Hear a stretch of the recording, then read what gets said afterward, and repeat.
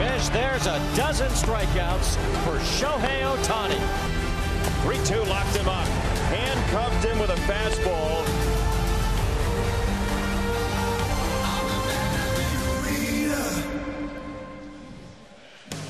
Some days the pitching matchup tells the whole story when you pull into the parking lot at a baseball game, and today is one of those days. Michael Kopech on the hill for the Sox.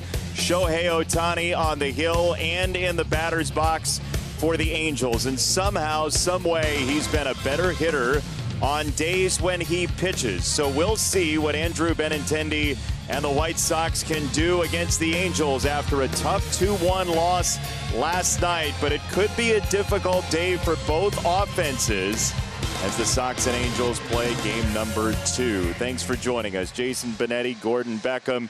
You heard about it during the pregame. We just talked about it.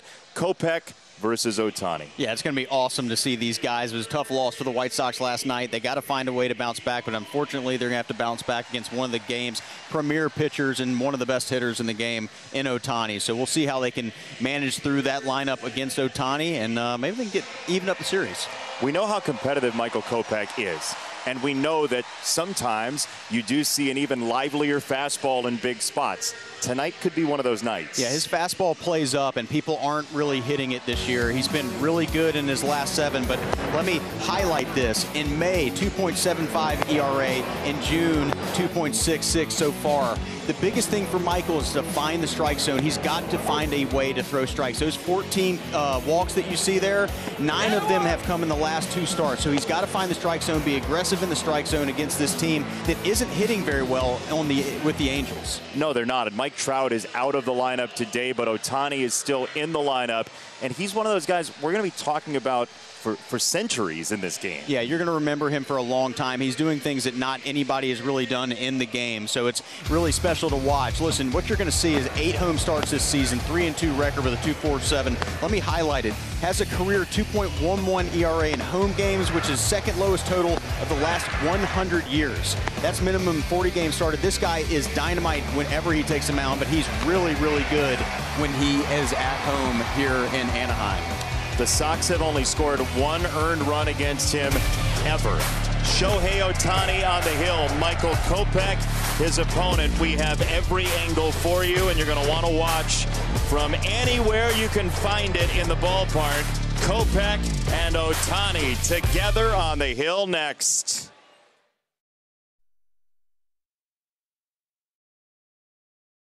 That ball's hit well. Up and out of here for Robert once again, and the Sox have the lead. How about that? An absolute rocket in a heartbeat. High fastball, clock to left field. Does it have enough? Yes, sir. Oh, he rode another one out. Late in the count, early in the night here on the West Coast at a 1-0 lead. Can Luis Robert Jr. do it again? 3 homers the last 2 games for the Sox 25-year-old sensation out there in center field. This is since May the 1st. He has an OPS of over 1,000, 17 home runs for Robert Jr. since May the 1st. And people are still filing in here in Anaheim to see the Sox and the Angels tonight. Pedro Grifol has this starting lineup for the Sox today. Slugging percentage against the fastball. Ohtani throws 30% fastballs, averaging 97. Robert Jr. has just been a wrecking ball to the heaters so far. 679 this year.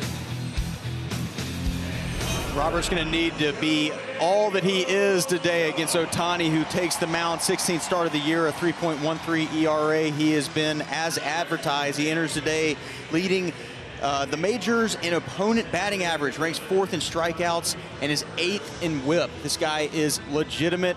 He's a two-way player, as you obviously know, seeing the homer that he hit a mile high yesterday.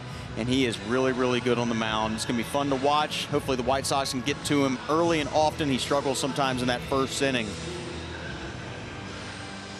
Hey, let's check out the defense presented by UI Health in the outfield. From left to right, Ward, Moniak, and Renfroe in the infield. Rengifo, Fletcher, Drury, and Moustakas. Ohtani on the mound, and Wallach behind the plate. Here's the plate he's going to be working with. Roberto Ortiz behind the plate. Strikes 9% below average inside to lefties. 6% above average away to right-handers. And you're saying, well, that's the same place. Well, the answer is sometimes the batter being in the box changes the look. First inning brought to you by Toyota. Enjoy the night, folks. First pitch, ball one from Shohei Ohtani. It is yet again a spectacular night here in Anaheim. 72 degrees, like we're in a dome, but we're outdoors enjoying nature and enjoying two lively pitchers. Andrew Benintendi in the air, left center field. That's a long way back there and playable for Mickey Moniak as Benintendi nearly had home run number 2.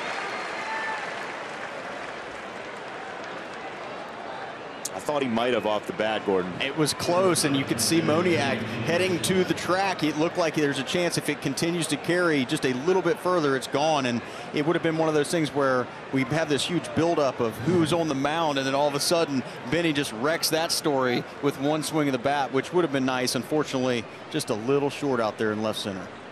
Not by much, but just short. And so one down. Here is Tim Anderson to take that sweeper, which is one of the best pitches in Major League Baseball for Shohei Ohtani.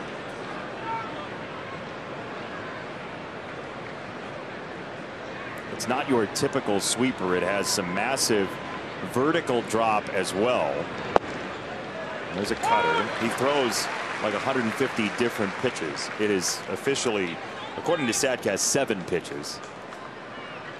He's got the kitchen sink, that's for sure.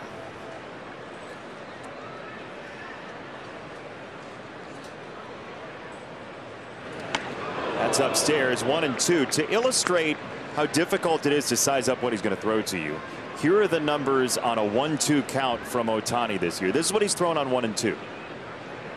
So, you know. Good luck. Just mix in a slider just to mess with you a little bit. This is fouled away by TA, who is 2 for his last 34 as he stands in. Shohei Ohtani and Babe Ruth inextricably tied together, the only players ever with 500 strikeouts as pitchers and 100 home runs as a hitter.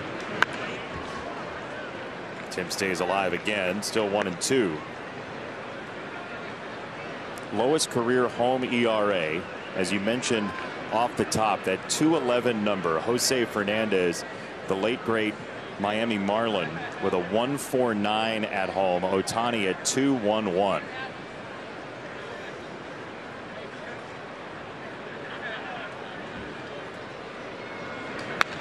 There's been some discussion that maybe not PitchCom, but the pitch timer has affected Ohtani. He's been a slow worker, pretty slow in the past. Yeah, it would make sense, right? And he's also a two-way player, so he's getting in the box, which is taking more of his energy. He likes to work slow so he can regain that energy. It would make sense if it jammed him up a little bit. That was with 1 on the timer and a check swing and strike 3. Just a vicious splitter for his first strikeout. Our stats with Lowe's. Luis Robert Jr. back in the box, according to the stats in Major League Baseball. This is across the league, not just American League. 986 slugging against the four-seam fastball is like of another galaxy. Absolutely electric coming off his bat, that four-seamer. That's why I don't think he's going to see a lot today. He might get shown a four-seamer right here with the first pitch, and then I think it's going to be a lot of breaking stuff. First one here is that sweeper, strike 1. Let's count how many fastballs Robert sees tonight. Yeah, we should. I wouldn't throw him one. I mean, he's just been annihilating them when they're in the zone. Splitter 0-2.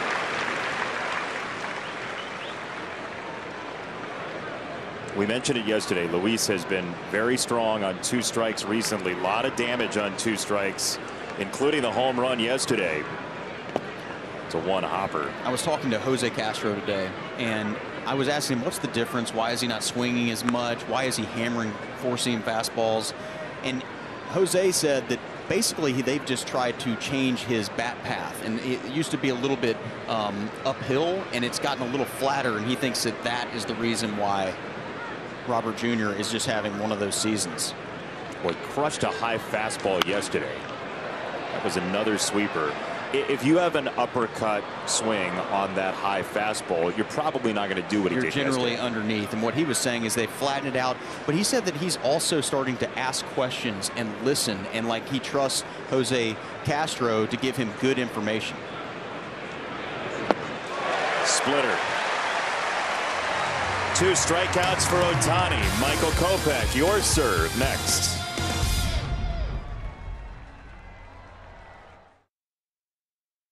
You want to give a first pitch fastball to. He singled on the first pitch yesterday. 814 against fastball slugging percentage. Ohtani 652. Wallach in some short time in the 8th spot at 646.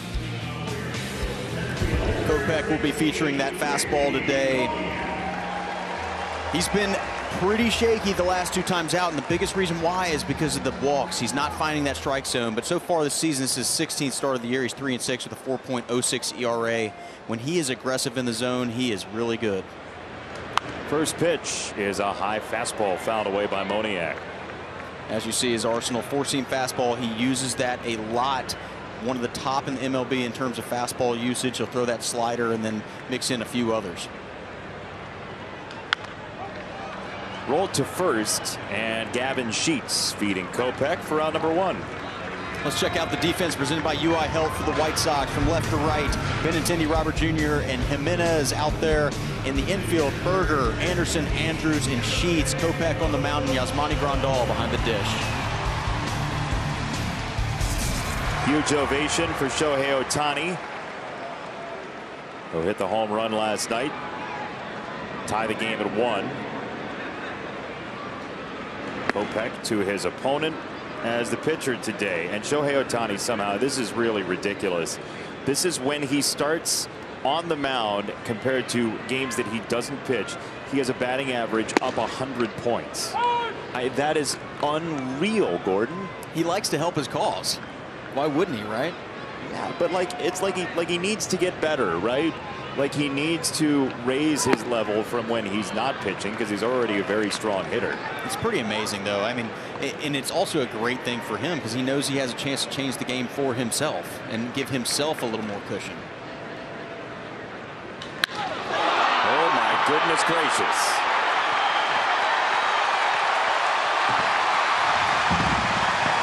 Jaw-dropping power on the day that he throws once again.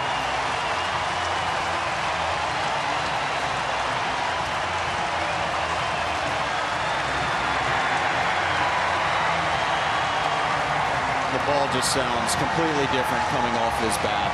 I mean, it just jumps. This pitch is going to be right down the middle, though, and not surprising that Ohtani did some damage to it. Not a very well-located fastball, and when you give that to this guy, he does not miss. Second home run in as many nights.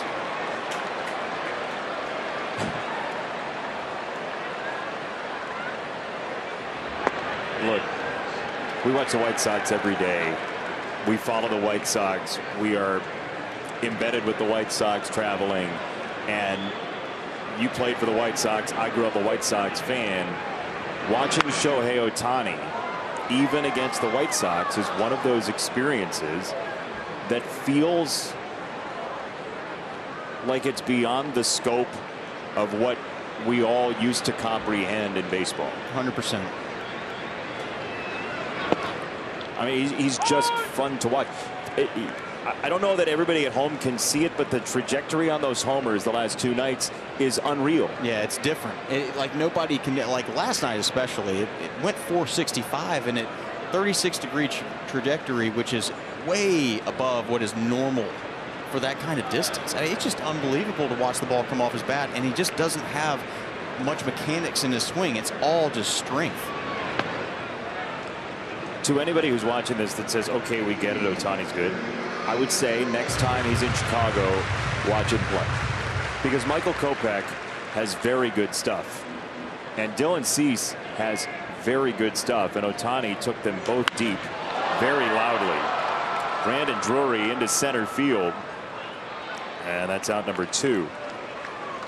Here's the homer for Ohtani. Just a batter ago. Watch where the fastball's located, okay? So right down the middle, and everybody knew right away when this ball leaves the bat, it's gone. I mean, misses his spot, though. I mean, Kopech wanted that ball down and away, gets it in the middle, and that's what Ohtani does with pitches that are in the middle of the plate. As you said, it's just different watching him play. It's a unicorn. I said that last night. You don't ever find this. This isn't something you go find. It's like Deion Sanders playing 2 sports. That's kind of like, that's what he's doing. What he's doing is unprecedented. Yeah, and again, as we said in the pregame, it opens doors for a lot of people to try it. Not that it's easy to do by any stretch of the imagination. As the contact is happening, watch these 2 guys behind Ohtani. They're having a conversation, and they're like pointing the other direction. And then, well, I guess we need to pay attention now. That is the contact off his and Robert's bat last night. Actually, it's the kind of contact that snaps you to attention from whatever you're doing. You don't want to not be watching. That's what when they're at the plate, when Robert, Ohtani are at the plate, watch, because you might see something you've never seen. That's a great way to put it. Ohtani now, in 4 straight games against the Sox, has a home run. And he's given himself a 1-0 lead.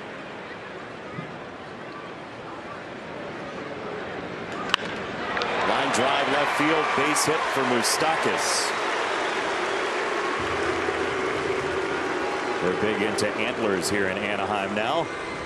What with his trade over here from Colorado. Our live lines presented by PointsBet tonight, with Taylor Ward coming to the plate. Ohtani is 7.5 strikeouts, the over/under. Michael Kopech at 6.5. Both these teams do swing a lot of first pitches, which might keep the strikeouts down a little bit.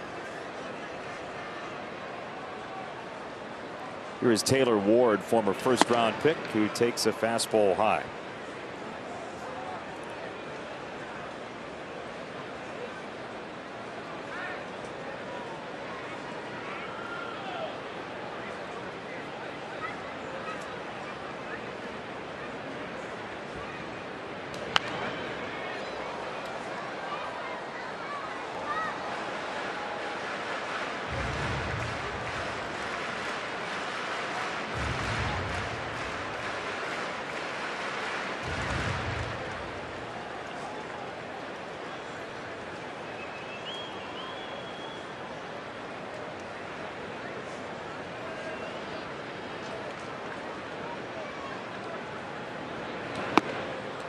The only thing Ohtani didn't want to be a part of in this first inning was the helmet celebration. He helped buy that helmet that they used for the home run celebration, but he waved it off. He said, "I'm good. Nope.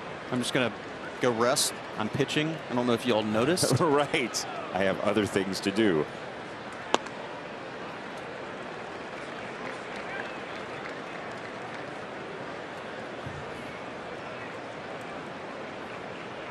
It looked like they were trying to put it on Ipe, his interpreter, in the dugout. Love that. Get him involved.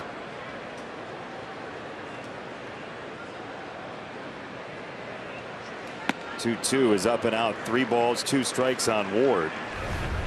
Yeah, here's Ohtani coming into the dugout. He said, "No, keep it rolling. I don't need that. I'm pitching." And then watch. They're trying to find somebody to put it on.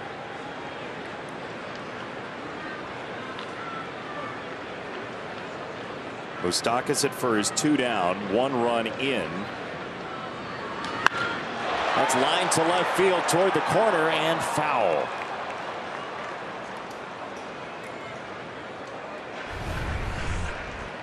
Yeah, here.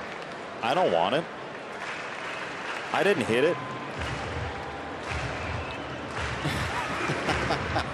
All right, fine. That's kind of funny.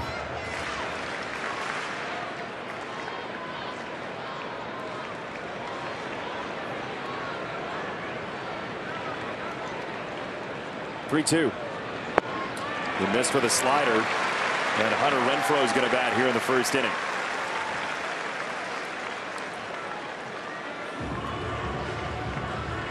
Last we talked about Hunter Renfroe. He was in as a defensive replacement last night as Ethan Katz is out of the dugout. 23 pitch first inning so far for Kopech. I was looking at that total before the at-bat. You could tell that really Kopech needed to get out of that inning without getting that pitch count too high. I mean, the last 2 times out, he's had 4.1 and 4 innings respectively, and you know the White Sox want to see him stretch that out a little bit, get him into at least through the 5th and into the 6th. That way he can hand the ball to that bullpen with a little bit of length and allow them to allow Pedro Grifol to basically put his chess pieces where he needs to basically finish off the game. It's tough when you get behind the 8 ball early and throw that many pitches, because it's really hard to have an inning where you kind of flip the script on that, where you have like a 5, 6, 7. You have to have like a 5, 6, 7 pitch inning to flip the script. To catch up, basically. Correct. Yes. There's also the piece where Michael Kopech has thrown 82 innings already. His career high is 119 1/3. And we are exactly at the halfway mark of the year tonight. And so I know that's part of the calculus for the Sox as well, measuring out how many innings and what that workload is going to be, as Hunter Renfroe has crushed the ball here at the Big A, just like Jake has and Luis have at home for the Sox. Right back to the sliders. So Yaz has called 3 straight sliders, including the ball 4 pitch. It's really interesting too, because his 4-seam fastball is his pitch, right? Opponents own a 213 average this year, which is 3rd lowest in the MLB on a 4-seam fastball. So they're going away from it right now because they probably see something in his slider that makes a little bit more sense. Part of that's got to be Renfroe as well, and how well he's hit fastballs this year. That's right.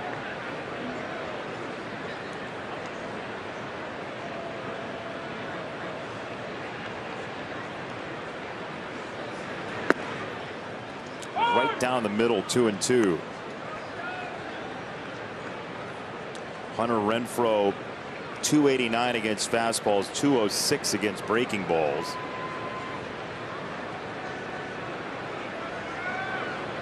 Two on, 2 out. 2-2 from Kopech. Just guided it foul on a slider. All right, how many sliders can you see in a sequence until you feel comfortable with it from a pitcher? You generally, if you see a strike and a ball, you've got a pretty good idea. Okay. Especially if you can lay off a decent pitch from the pitcher down and away. 2-2 heater is low, so now it was a 3-2 slider against Ward. What does this look like, you think? I think it's got to be a 3-2 slider. Miss with that fastball. It looks like he doesn't have great feel for it. It's either in the middle of the plate or off the plate. Got to find a way to throw a strike. A good pitch right here with that slider. Pitch number 30 of the inning. It'll be for Kopech. And that was a fastball right in the middle of the plate. Got away with it. That was one of those ones, sometimes you foul one back and you're like, well, he wasn't really that on it. We highlighted that last night against Mike Trout in the 9th inning. He was late on some fastballs, but he was fouling them straight back. That one was fouled straight back because he was all over it. 3-2 heater takes him down. Might have been ball 4, probably was. Instead, Kopech escapes. Shohei Ohtani will throw it tonight, but he's also given himself a 1-0 lead.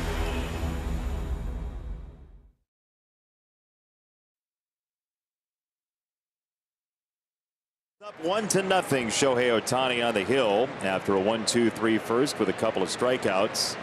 And here is Eloy Jimenez to look at a first pitch sweeper. Ball 1, 2nd inning, brought to you by Menards.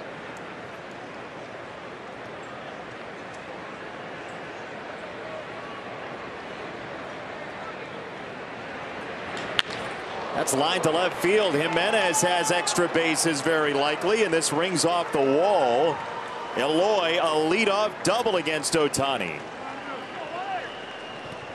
Time now for tonight's fresh stats. They're presented by Febreze. It's Shohei Ohtani on the mound against Shohei Ohtani in the batter's box.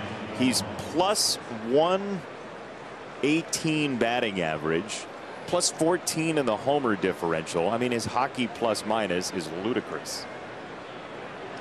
get that line back on the ice.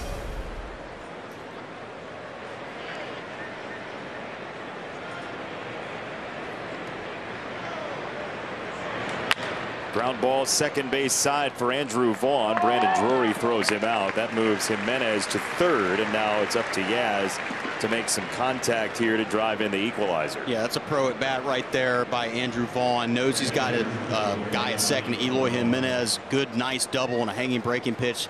The at bat before, but good job by Vaughn. He's just giving himself up. I'm going to move the runner over, give Grandal a chance to drive him in via a sac fly, or really anything can get him in. Although the infield for the Angels is in on the grass. And on the pitch, Drury was coming forward, so is Fletcher a little bit at shortstop. So they're not exactly on the grass. They're playing in what you would call like 2 depth, because they think that they can still throw Eloy out from that depth. Where did you prefer as an infielder in this sort of situation? I either wanted to be on the grass or on the dirt significantly, because I didn't ever want a hop to hit the edge of the grass and dirt, because it's a different hop. You get a different hop depending on where it lands. Fastball tied him up 1-2. So where they're playing here, you're saying sometimes you don't get a true hop. Well, you just don't. If you do have a hop that's coming close to the edge of the grass and dirt, you don't know exactly if it's close. You don't know if you're going to get that hop that you're looking for, because if it hits the edge of that grass, it'll skip, and if it hits the dirt, it's going to bounce a little bit higher. Grass will be a little bit lower. But they're betting that they can throw him out from that depth. That's the biggest. What they're deciding is, like, we can throw him out from middle depth. We don't have to be all the way in, and it gives us a little bit more range.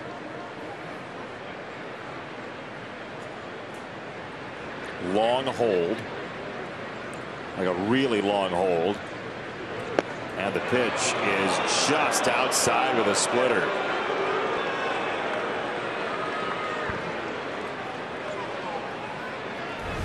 Tried the corner, missed.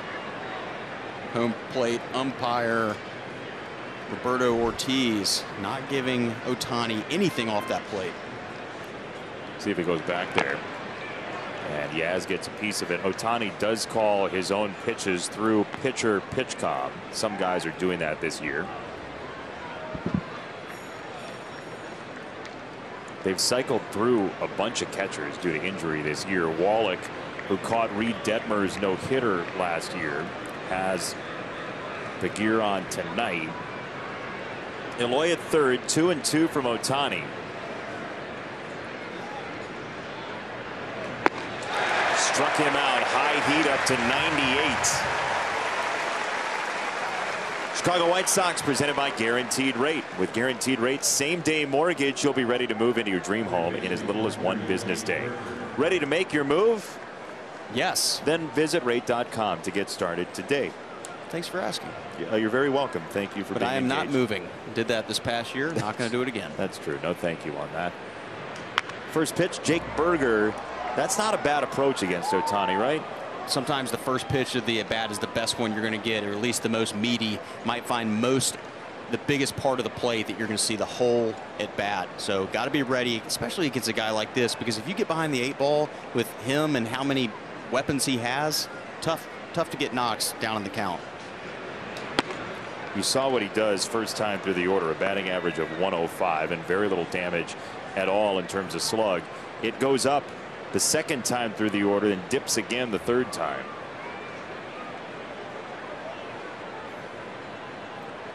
1-1 to Jake. Jimenez at third.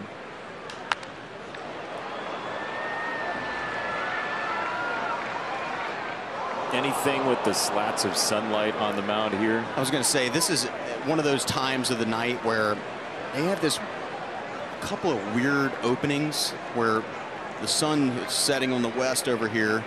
It's going right through the concourse, and obviously you can see it on the edge of the pitcher. It's really difficult to pick up the ball when that pitcher's in that sunlight. You would think that it's the opposite. Hey, he's in the sunlight, you should be able to see it. It's really not. When the pitcher's highlighted and then there's dark behind him, even though it's just a little bit different of a shade, it does play a major effect on the batter. So it's not going to affect him right now, but it will probably in the bottom of the inning. Maybe something spinning here on 2-2, and it was a high splitter that Jake just clipped. What do you got on high splitters? There's the ones to hit. I mean, if you're going to get it, that's the pitch you want. If you are getting splitters from Ohtani, you want them up in the zone. It's when they start on the bottom third of that zone and dip below right before it gets to the plate. That's when he gets really effective. Making him work here. 2-2 on Berger from Ohtani. Jake will stay alive one more time. Foul ball, second deck. He's had some good swings here. You'd like to see him pay it off with a base hit. Tough guy to do it against, obviously, but some of the swings, you like those passes. You can always see when a guy's up in the plate and he looks hitterish, you can always see it. And I feel like this is kind of a hitterish at bat by him. If he gets another mistake, he might do some damage with it.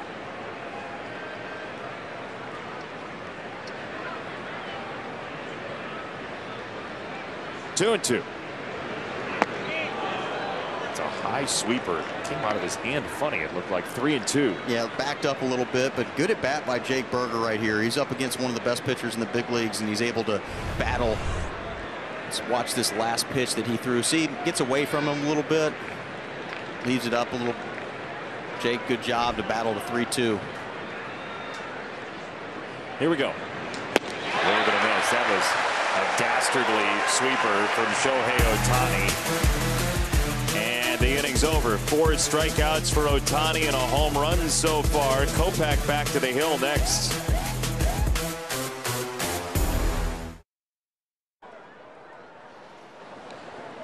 Luis Rengifo, Chad Wallach, David Fletcher coming up here in the second inning. And the first pitch fouled away.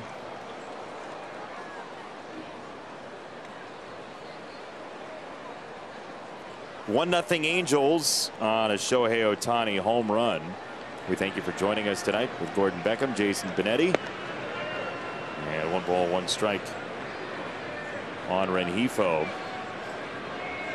17 home runs last year, a career high for him.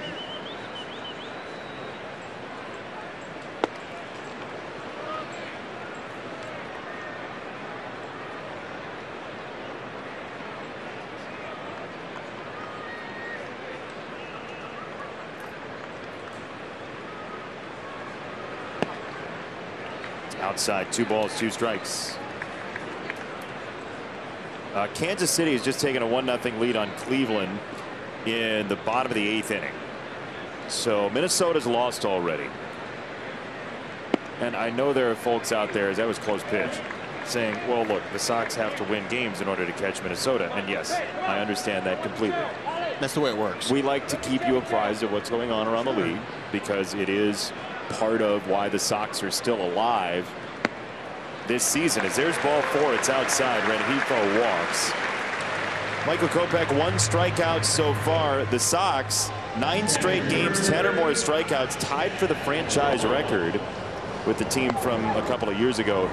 The 2017 Guardians had 13 straight.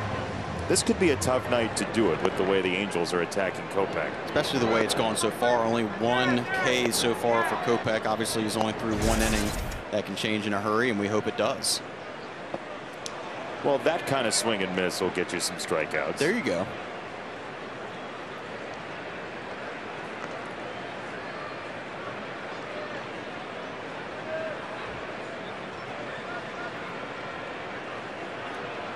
Logan O'Hoppe, one of their young catchers, is out after shoulder surgery. He tore his labrum earlier this year.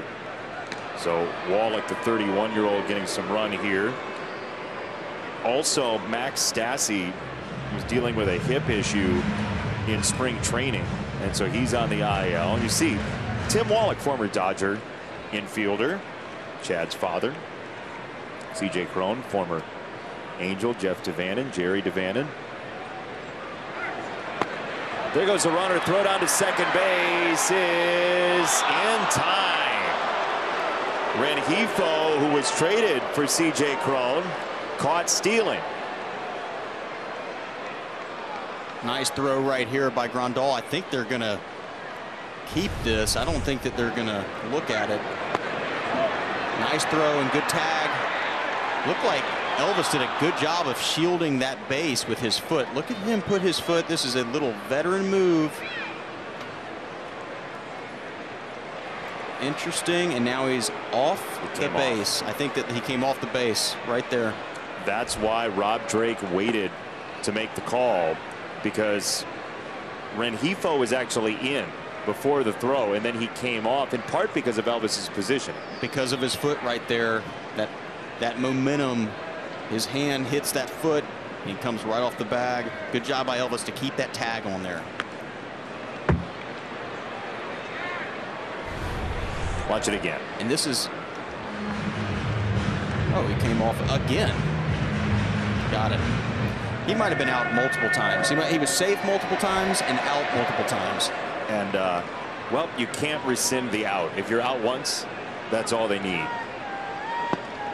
3-1 is low. That's the second walk in the inning for the Angels. Wallach takes this one, and the Sox are fortunate on the caught stealing. Follow our Sox insiders at MLB.TTsports.Chicago.com, presented by Nationwide agent Jeff Vukovich. Get to enjoy knowing the Vuk as much as you do the jingle at JeffVuk.com, because Nationwide is on your side. Crispy. Well, look, the pregame warm-up was effective. Very clearly. You can. People say there are limits to how much 90s rock you can listen to before a baseball game. I can tell you there are not. No, we're challenging that notion on a nightly basis here in Anaheim.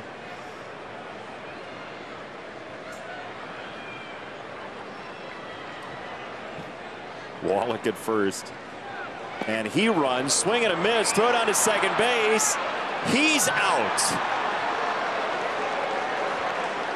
Wow. So far in the bottom of the second, it's I'm going to walk and we're going to throw him out. That's what we're going to do. This is obviously a hit and run. Obviously a hit and run. Fletcher does not get a pitch anywhere close to the zone because Kopech really hasn't been able to find it. It's an interesting hit and run for the Angels because Kopech can't find the zone. He's giving bases up, but they chance it, and Grandal does a good job, put it on him. Andrews with another good tag, and Kopech is just missing. He's nowhere close right now to the strike zone. He's missing with that spiking that slider, and he's up with the fastball. He's just kind of lost that release point. Got to find a way to lock it in. He's gotten 2 gifts on the base paths. I wonder if any time in Major League history there have been 3 walks and 3 caught stealings in the same half inning. We might find out. Yeah, I don't really want to, but we might either, anyway. But you can tell by Kopech's body language he's not feeling good right now. He's frustrated, and I think they need to have another meeting, honestly. I know that sounds like, well, they have one last inning. Well, they need to have a conversation with him and make sure that, like, he just locks it back in because he's got good stuff. It's like just trust your stuff, try to find it. You know, it's not always that easy, right? Start spinning a little bit out there, but just try to find the zone. I know somebody's tweeting, try to steal second, cowards. Right now. Fletcher at first, and Moniak swings at the first pitch again. How about that? 3 straight walks, 2 caught stealings, and a swing at the first pitch after all that.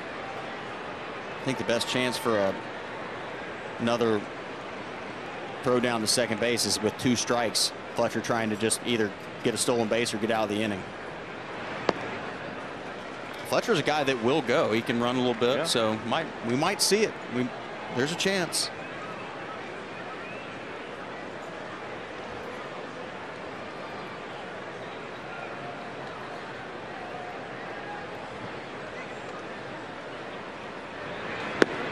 I can see it now. The Angels are the first team since 1842 with their starting pitcher homering in the ball game and 3 walks and 3 caught stealings in the same first 3 innings of baseball.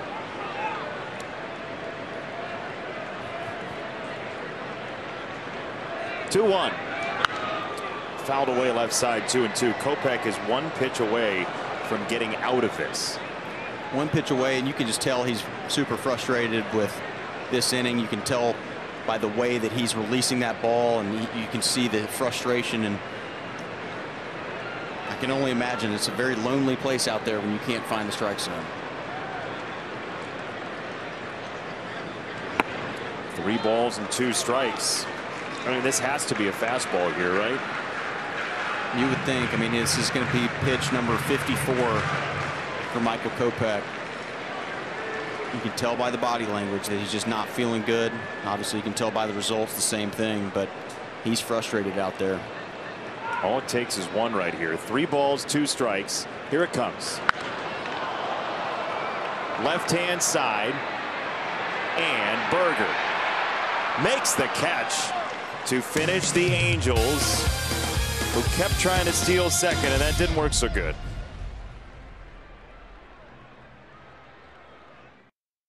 Ohtani has a home run, and he's got these 4 strikeouts. Yeah, he's got 4 Ks, and that's his forte, punching out hitters. That's exactly what he's been doing today. He's looked really good at the plate, obviously, with the home run, but he is as advertised on the mound. And it doesn't even look like he's really emptied his war chest, so to speak, because he doesn't. Yes, he's humped up on a couple fastballs, but everything else has been kind of like, I'm just trying to feel my way through this game so far, which is scary because you think that there's another gear that he actually might have. He's given up the 1 hit, a double to Eloy Jimenez. He'll face Sheets, Andrews, and Benintendi. And Benny actually gave it a ride to center that was just short of extra bases, maybe a home run in the first inning, as Gavin Sheets stands in for a first look at Ohtani. 3rd inning brought to you by Hyundai. And a first pitch sweeper. Tough one to leave on the bases. They get a first guy up at the plate in the top of the 2nd, double. They get him over. Unfortunately, they're unable to scratch a run right there and tie this game up. Ohtani waited until 1 on the timer there, and Gavin flies it foul on a cutter. 1 ball, 1 strike.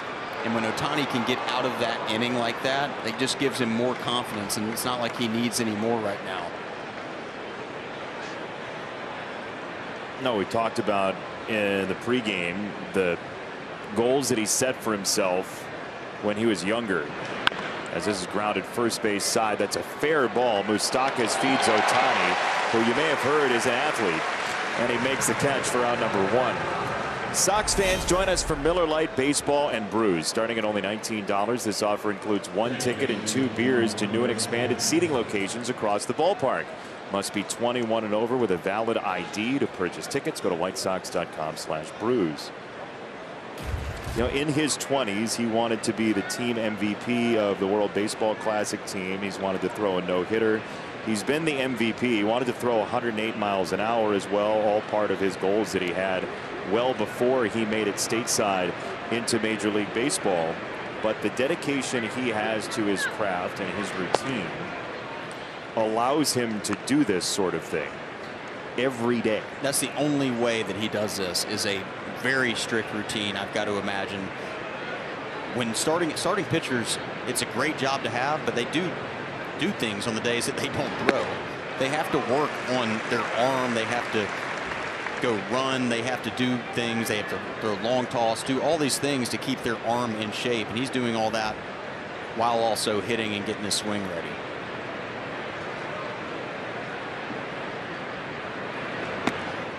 That one nearly nipped Elvis 2-1. There have been times where he's on a very regimented 6-man rotation. At points this year, it's been a 6-day rotation and a 5-man rotation overall for Shohei Ohtani. But he has mentioned that fatigue might be a little bit of an issue here and there, and you wouldn't blame him for that, as Elvis flies this ball out to center, and Mickey Moniak out near that triangle for round number 2. But Shohei Ohtani does make time every once in a while for snack food. There was a picture floating around of him with his hand in a bag of Funyuns on a bus earlier this year, and who among us hasn't tried to sneak a Funyun or two? Got to have a Funyun in your life every once in a while. It's just only natural, especially when you're in the big leagues and all you can eat sometimes is chips. That's right. And you know, a lot of teams, nutritionists, and I know Carlos Correa reputedly has made sure that there's basically no bad food around the Minnesota Twins. Well, that's no fun. But if Shohei can eat Funyuns. If Shohei can eat Funyuns, anybody can eat Funyuns. That's right. If he was in college baseball, that would have been an NIL deal yesterday.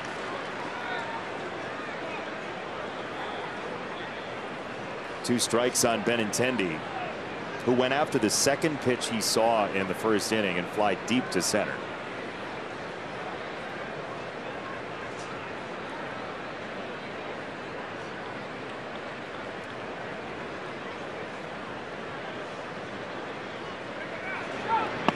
One ball and two strikes.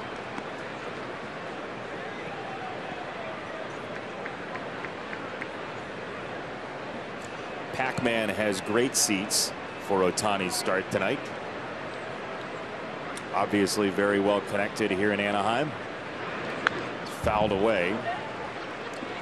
Nearly to, I believe that's Blinky back there. Almost got the foul ball. There's Pac-Man chomping away while Shohei Ohtani. Catch them all? Yeah. That's Pokemon. Oh. Yeah. What? Pikachu, yellow. Pac-Man, yellow. No. I mean, I obviously know the difference. I thought that was their slogan. I think that's Pokemon. Okay. I do. Right. But I could be wrong. I should know this. I played Pac-Man growing up. A ball, two strikes.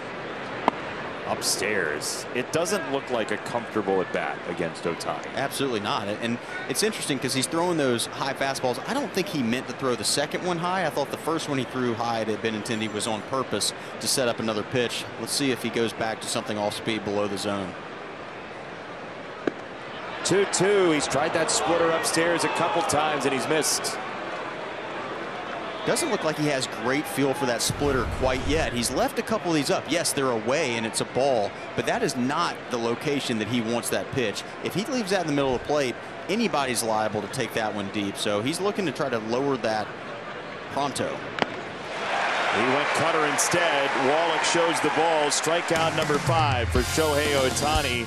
Just one run on the board so far. The Angels have stranded a couple of runners in a 1-0 lead.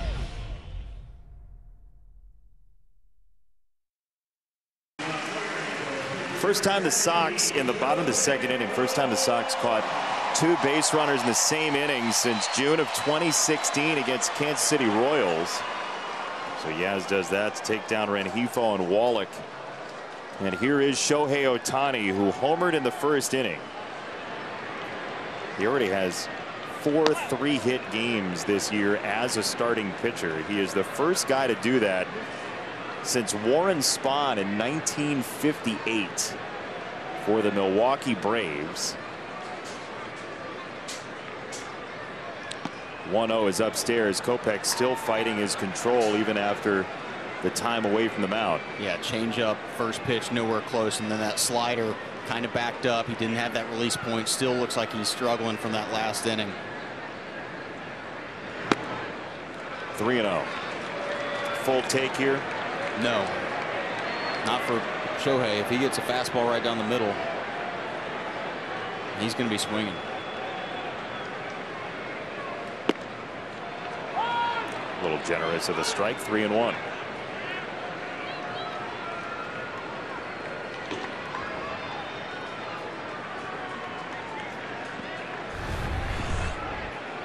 See this last pitch. Kopech got a little bit of help. Let's see if it helps him out get back into this count against Ohtani. Ohtani can also run, as he does it all. That's all I can say. Way outside. He's going to have to run here.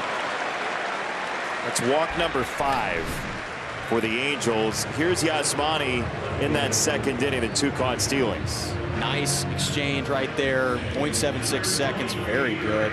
Threw a good one down there and then didn't have to do as much on this one because it was a hit and run, and Wallach's running. Not as good of a runner. Clearly a hit and run played by the Angels, and it doesn't matter. Yasmani with 2 good throws right on the money gets both of them. StatCast presented by Google Cloud. This to the right side. Elvis has to run to track it down and make a brilliant play to get an out on Drury. Ohtani to second, but what a play. This is a great play. Drury gets absolutely jammed. For the best coverage in the game, let's check out the T-Mobile coverage cam. Gets jammed right here, tries to hit the hole in the 4-hole, and Andrews does a good job to track it down. Now, the weird part about this play is because he got jammed, he's getting a ton of weird spin off of that ball, but does a good job. You see how he really attacks that? Attacks that hop. He has to do that because of the spin on the ball. If he doesn't do it, that ball's going to eat him up. And you probably ask, well, why is it going to eat him up when it's hit that softly? It's just because of the spin on the ball and how deep it caught it. Probably had some pine tar on it as well. So he's attacking that ball on that hop. Not a tough hop, but if you don't attack it, it'll eat you up. It's a long way to go, too. We'll see it again in a moment. I want to know what the most important thing right off the bat is for Elvis here. Well, I mean, he really had to go a long way. Look at where he starts. You can tell that Drury's just trying to hit that hole. Goes a long way. These are plays you didn't see last year because of the shift, because you probably would have had three infielders on the left side of the infield. It might have been a hit. In the air left side, Berger gives it a run. It's foul. But the biggest thing is you've got to figure out which hop you're going to go attack. He was trying to figure out, am I going to try to get the first hop or on one hop, or do I need to let it bounce one more time? That's all the stuff he's calculating in his head just from natural ability and seeing this from years of experience. And when you're playing second, you've got a little bit more time than shortstop, so you don't have to attack. Elvis made the play and got that first out for Kopech. And a swing and a miss, strike three. He was ahead in the count, and a curveball breaks down Moustakas, 2 gone. This looked like Kopech found a little bit better rhythm and good feel for the slider. That's a good pitch. Strike the ball right over the middle of the plate. Kopech's still frustrated. You can see it on his body language. He's annoyed that he's out there and he's walked what he has, but he's got to find a way just to pull it back in. He's still got a chance. He's got his guys in position in the 3rd inning to stay in this game and possibly win it. Here is Ward. First pitch swing. So Robert, when he makes the catch, he'll have the second first pitch out of the inning that started with a walk and came after an inning that had 3 walks. 1-0.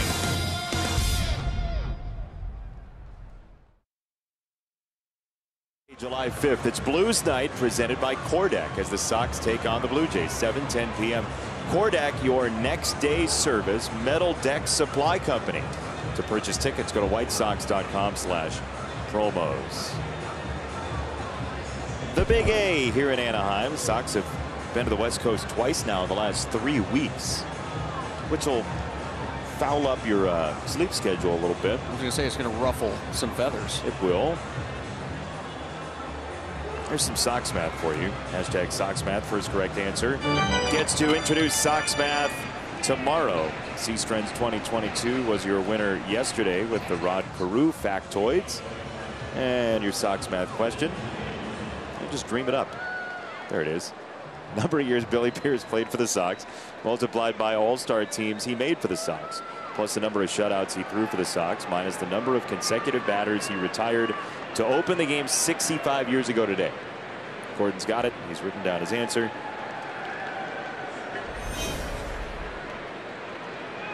Fourth inning brought to you by the Village of Bedford Park. First pitch foul for Tim Anderson, who ended up seeing 7 pitches in his first at bat against Shohei Ohtani to a strikeout.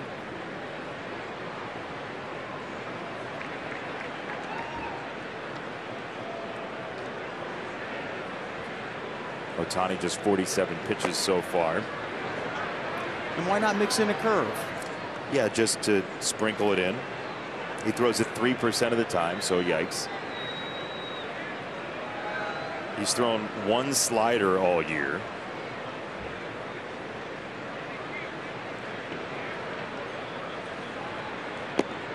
Check swing, 2 balls and a strike. Cleveland just beat Kansas City, so the Guardians are a half game out of first. Minnesota is a game under 500 in first place, 81 games through the season. That's the halfway mark. Minnesota is under 500. In the air foul through the blue sky. Minnesota, after finishing up with Atlanta in a day game tomorrow, will head to Baltimore to play the Orioles over the weekend for 3 while the Sox are in Oakland. It'd be great if the White Sox could take advantage with Minnesota in Atlanta. He's gone to that cutter quite a bit on 2 strikes tonight. He's thrown a lot of cutters. 6 strikeouts for Ohtani. Luis Robert Jr. against the 4-seam fastball. 11 home runs this year. He had 7 combined in his first 3 seasons. This kind of talks to what I was mentioning earlier about Jose Castro, saying that they've kind of flattened out that entrance into the zone with his barrel. That's a lot of work in the cage and kind of understanding why your barrel might be dipping. It's not just this easy thing. It's like, well, flatten out your bat path. No, it doesn't happen like that. So there's been a lot of work that he's done. He's listening to Jose Castro and the way that he wants him to have that bat enter the zone. That's a lot of work and a lot of feeling your swing and knowing what position you have to get to execute that swing. Ohtani just threw the fastball equivalent of the 100 in skee ball. Got to throw it hard and way wide to the left. I visited Chuck E. Cheese the other day and played a little skee ball. Nice. 2-0 at this point.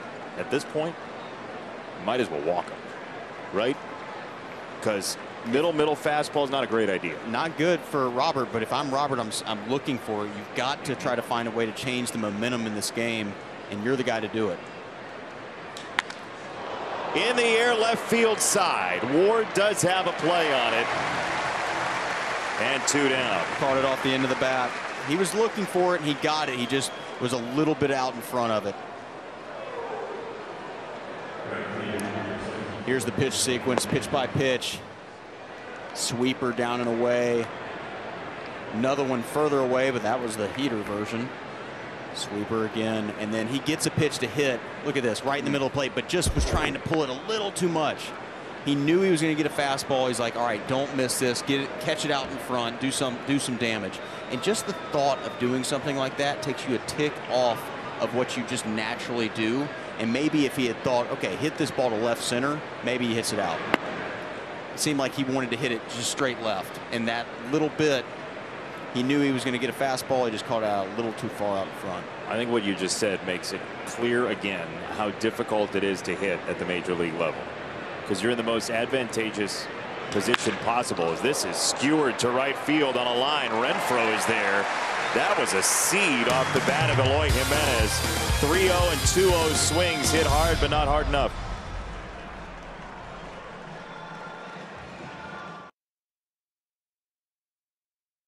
The off-season news and rumors. Get your daily recap of the NFL weeknights at 6 on NBC Sports Chicago.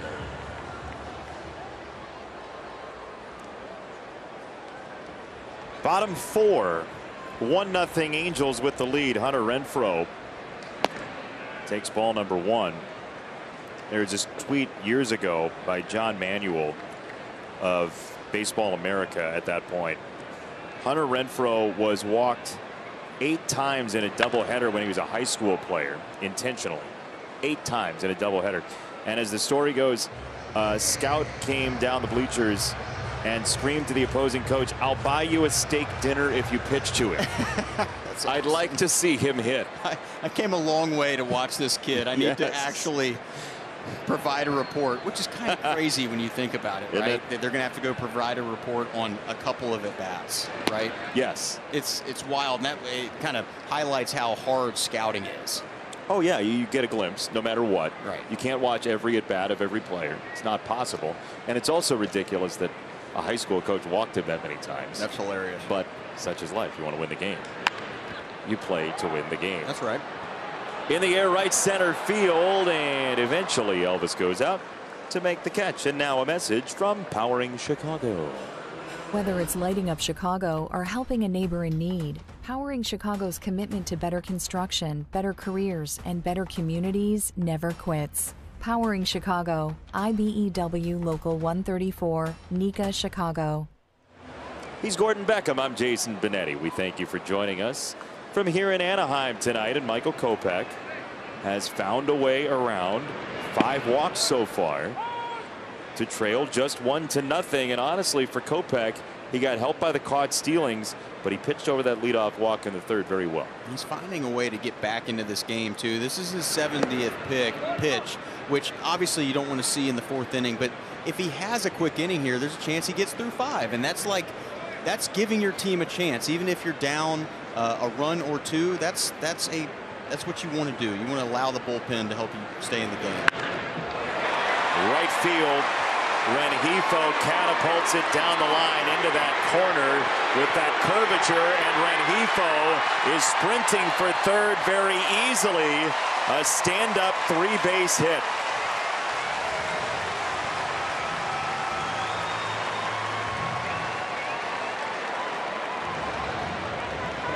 Rengifo jumps all over this ball, right down the right field line. Slider, middle of the plate. For a strike, hits it right down the line. It rattles around there. Always a difficult one to figure out exactly how that ball is going to rattle around. Sometimes it gets caught right down the line, but that one bounced out right to Eloy. Unfortunately, long way to go, and he's unable to get Rengifo at 3rd.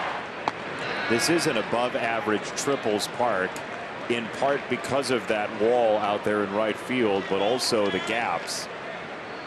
Rengifo with his 8th career triple, and now with the infield in, Wallach trying to drive the ball. Sit there for a strike. Nice and cozy on the inside corner. 1-1.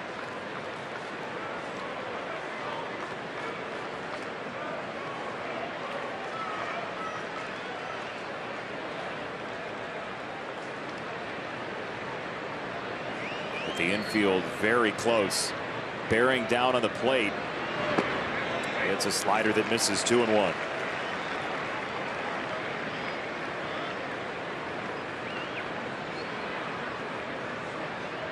Infield drawn in. They're going to try to cut Rengifo down if he does go. A lot of times the Angels and any team will tell the guy go in contact or not before the pitch is even thrown. Good fastball. What decides that? Depends on the team. I think it depends on the runner. It depends on the runner at the plate. Depends on where the defenders are. There's a lot that obviously goes into it. My guess is they've told him do not go if it's a ground ball in the infield right now. Make it, see it through. Fouled straight back. There's your Sox Math winner for tonight. And we have a new champion, Mark Ski 44. Billy Pierce, 13 years with the Sox, 7 All-Star teams, 35 shutouts. He opened the game 65 years ago today with 26 consecutive outs, and he gave up a hit on batter number 27. Near perfect game. 100 was the answer tonight.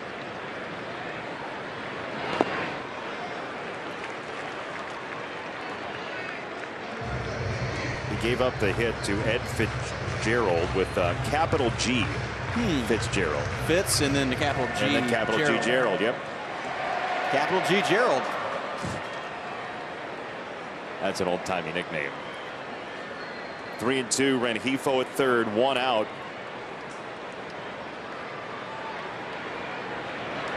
And a check swing that would have been ball 4. Wallach was just trying to avoid the rhinoplasty bill. It's a bat. You don't want that bill. No. You have a nose for how much that costs, right? No.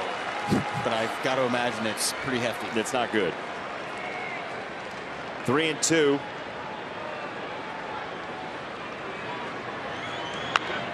That's fouled back toward us and just above the booth.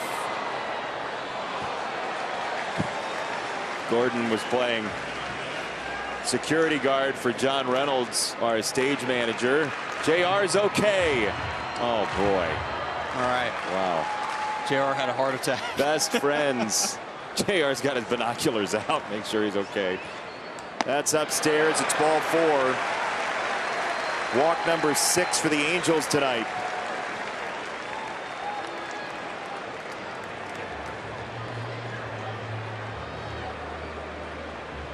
And so now it's up to David Fletcher.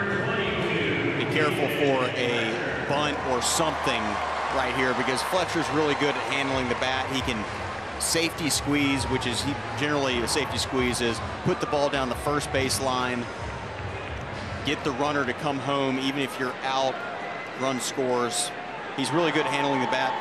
Be prepared for something like that if you're a White Sox defender right here. They're playing for 2 in the middle of the infield. First pitch, checked his swing. He went around. Yes, he did. Strike 1. Yeah, Berger's playing in. Sheets is playing in. He's got the runner Wallach next to him at first. David Mayshore, the first base coach over there. Going to be a tough guy to double up as well. So if they do get a ground ball, they're going to have to hustle. Well, a strikeout would be mighty nice here. 0-2 on Fletcher. Just as it looked like Kopech was going to be able to get out of this inning, as I said, the 70th pitch was coming up. A couple pitches later, Rengifo with a triple and now a walk, and he's at 82. So it's going to be hard for him to get into the 5th at all. Line drive, slashed foul. How about that bat path for Fletcher? I've always kind of marveled at it. David Fletcher is a gritty little player. I played against him when I was in Tacoma, Washington with the Seattle Mariners. His bat path is not normal. It's a very like chop wood type of bat path, but this guy found a way to do it very well in the big leagues for a long time. He's a good little player. He's a winning player. Tried to throw Fletcher a double rainbow there. It was way high, 1-2. He's the type of guy that a lot of people probably said, hey, he'll never make it to the big leagues. He'll be a good player, but he's never going to be a big leaguer. And he proved everybody wrong. Guess what? On the ground, second base side, rolling to Andrus on the dive. Safe at first. The Sox may want to challenge this. Real time, it was close. Regardless, the Angels get a run. Question is, did Elvis pick up an out on Fletcher? Really close. Great job by Elvis to knock this ball down and even have a chance. Fletcher can really run. Here's the end of the play. Let's see what we got. I think they got him. I think that's an out. Yeah, they're going to look at it. Wonderful play by Elvis Andrus. Chicago is challenging the safe call at first base. And I have to talk to Gavin after the game. I don't know.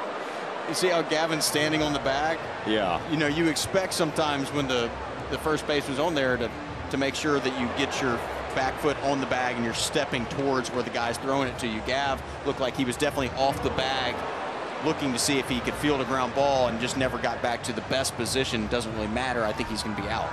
Looked like an out. Looked like real time an out. Looks like on replay it's an out as well.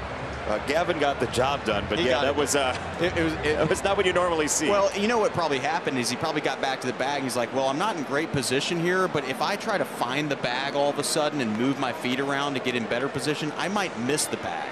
So if I do that, then I even look, you know, it's worse. Ethan's like, what are we waiting for? That's an out. Yeah. Let's see. After review, the call on the field is overturned. There you go. The runner is out. Chicago will retain their challenge. But a wonderful play by Elvis Andrus. I mean, he really ranges to his left, and I mean, it doesn't save a run because the guy's at third base, but it definitely saves a huge inning right there, and an important out for Kopech as he's trying to get through this 4th inning. Another nice play. Sorry. Love Ethan's look there.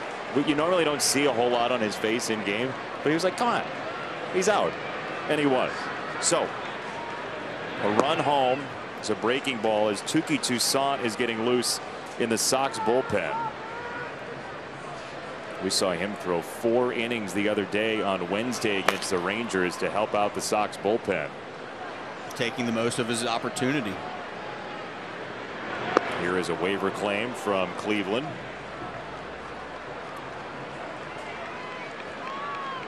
Elvis has made 3 dazzling plays, including the block of second base on the caught stealing tonight.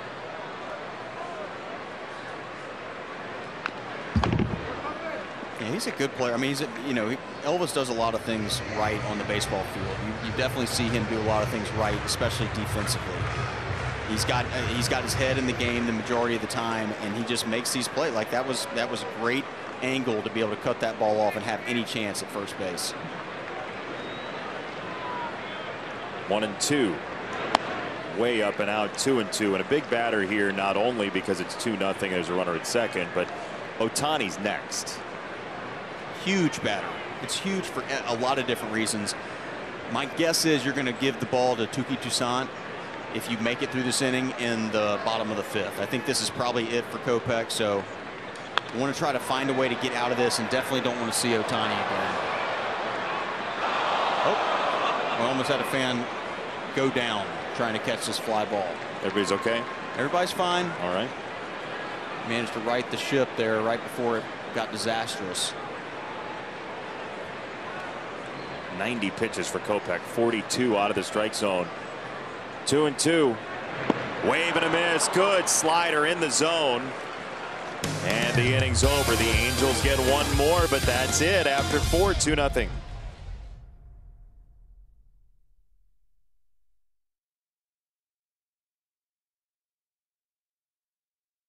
StatCast, Shohei Ohtani is really, really good, but according to StatCast as well, the strikeouts come into your living room.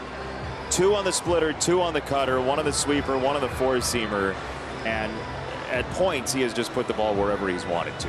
Yeah, he's been as advertised. He's been able to throw. He seems like he's been in complete control on the mound, and as you can see at the plate, also in complete control. Fastball right down the middle, didn't miss it in the first inning, and got this game going for the Angels. In the wrong direction for the Sox, but 110 miles per hour off the bat, and that was 35-degree launch angle. Yesterday was 36, and it seemed like yesterday's felt a lot higher than even today's was, and it was only a degree of difference. But it definitely comes off different when it comes off his bat like that.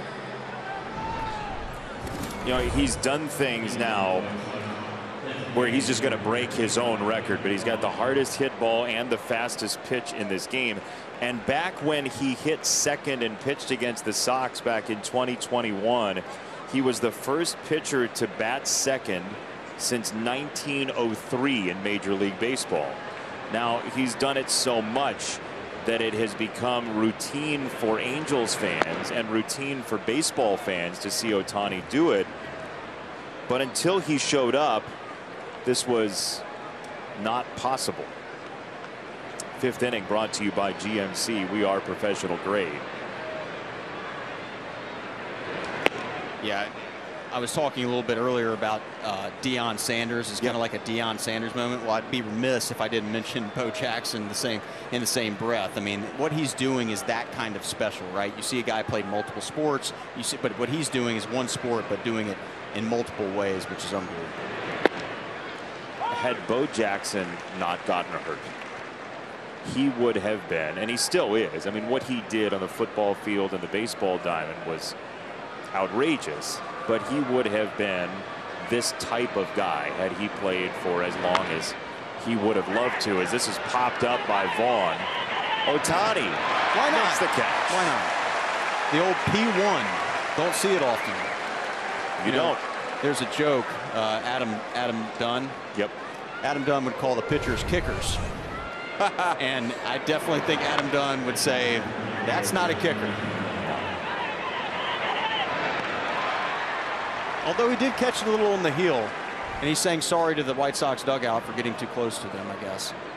I liked when he caught the ball too. He almost was like catching it as an award, right? Like he hopped into it. He was like cheering for himself as he caught the ball. He's doing it all. How would you attack him at the plate? Gosh. Swing early. Yeah, that's what I figured you'd say. Swing early.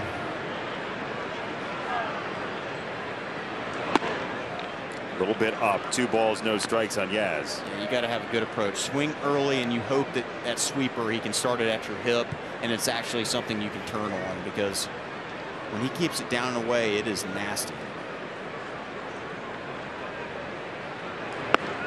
And you see what he's done on the mound. He also, in the home run derby a couple of years ago, he hit 6 home runs at least 500 feet.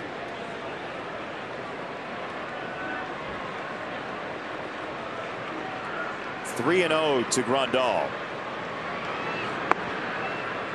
That's called a strike. That was up. But again, at points, 3-0 strike zones, research has shown, get a little bit larger.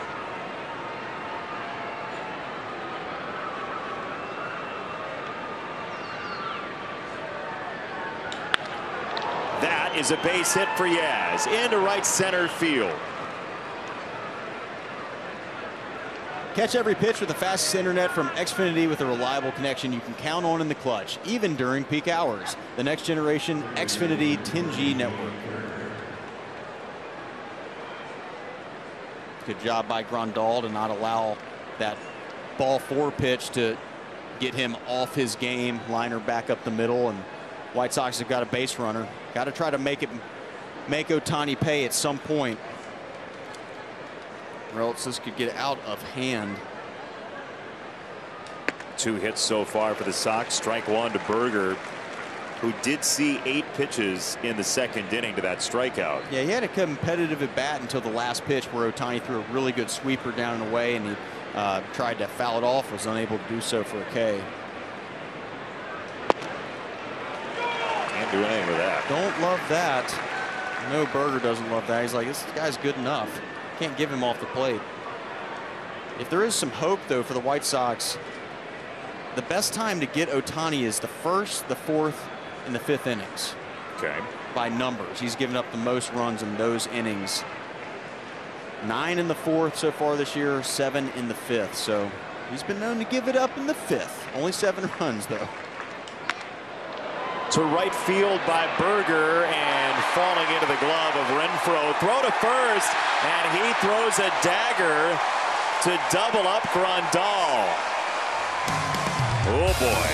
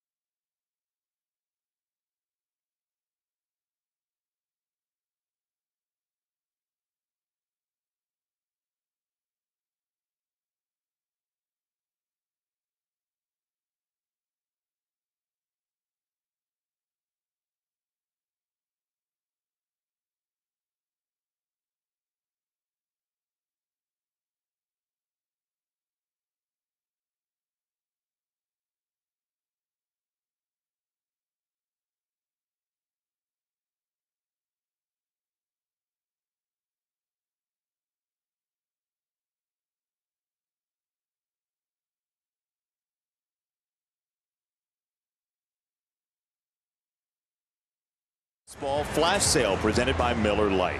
From now through July the 3rd, you can purchase tickets starting at just $7.04 to select July matchups, including the Cardinals weekend series. Don't wait. This offer ends soon. To purchase your tickets, go to whitesox.com/July. July. You said July. Been around Ben McDonald too much. July. You've been around me, too. That's true. Here's Ohtani. First pitch, called a strike. He didn't like it, but he also did get a similar call on the mound. It's the rare time where you can say that nowadays, with the pitchers not batting anymore. The chant of MVP goes up for the guy who won it 2 years ago, and it's 0-2. I love the fact seeing Kopech back out on the mound. He has not had that great of a day, but he's been battling through it. He hasn't had his release point. That's been the biggest problem. Those walks have really made it tough on him, but he's found a way to get out here in the 5th. I know that you want more, but he's still grinding through it. Hopefully he can find a way to get through this inning. A couple of fastballs and an 0-2 fastball is low. Well, Tukey's ready to go if need be.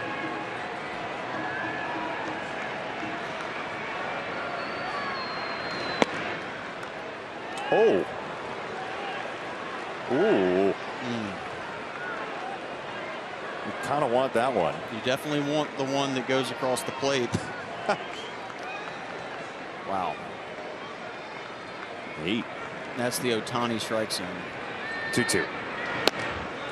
That's low. 3 balls, 2 strikes. It's a real thing when there is a great hitter at the plate. They get pitches like that. You think so? Yes. Oh yeah. Yeah. You do. 100%. Okay. All right. Don't get me involved. Okay. All right. We'll talk about it. 3-2 is a hit for Ohtani into right field. That's a tough one for Kopech, and we go to the studio to see what's coming up on Subaru White Sox Postgame Live. Tremendous wardrobe chooser Chuck Garfien and Ozzie Guillen.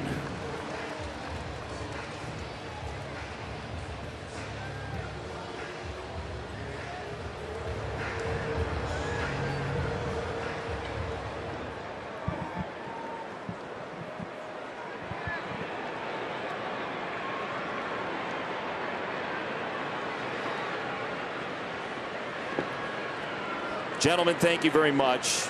This is a big batter here to make sure the Angels don't build a rally with a 2-0 close range lead on the board.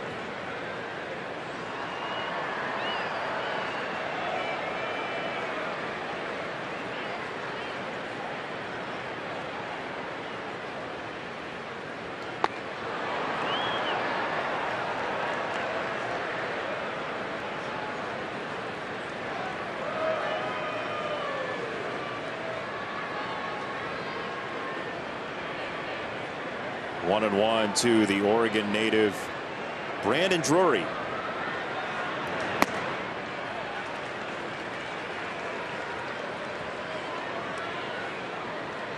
He is from Grants Pass, Oregon, which is west of Medford.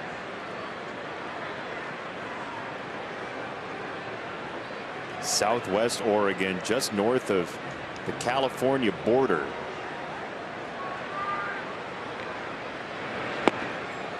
Breaking ball hovered in. 3-1. Last batter here. Got to be last batter. Yeah.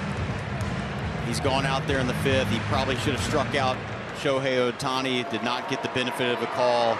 Base hit later, and this is more than likely going to be his last batter. 3-1. Yep, it's high. Ball 4. 7 walks for the Angels so far tonight. And here comes Pedro.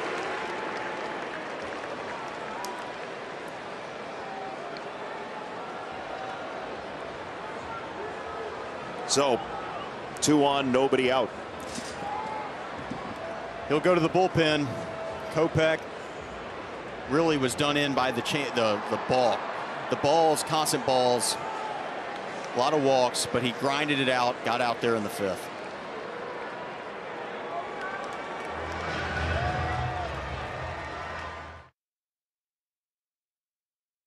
Best lineup in banking. See Lakeside Bank at Halstead and Pershing, where every client has their own banker. Lakeside Bank, it's about time. Here's Touki Toussaint. He had a good outing against the Rangers on Wednesday to give the White Sox some innings. He provided a good amount of length out of that bullpen. 49 pitches, as you see, 4 Ks and a couple walks, but 0 hits. Good job trying to earn himself a spot in that White Sox bullpen. He's bounced around a little bit. He's from Pembroke Pines, Florida, 27-year-old, still a young guy in a lot of ways. He'll throw a curveball, 4-seamer, splitter, sinker. He'll mix it up pretty good between those 4. See how the approach changes here against Touki. Mike Moustakas takes a curveball for a strike.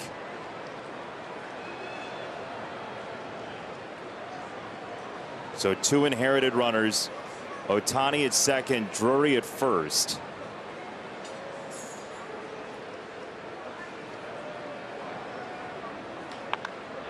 Rolled to first base. Sheets goes to second to get one there. The pass back to first is on time to Touki Toussaint for a double play.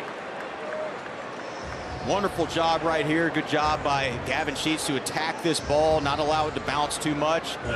He attacked, made a good throw to Tim Anderson at first, at second, and Touki Toussaint with a great job to make sure he was over there for the relay throw.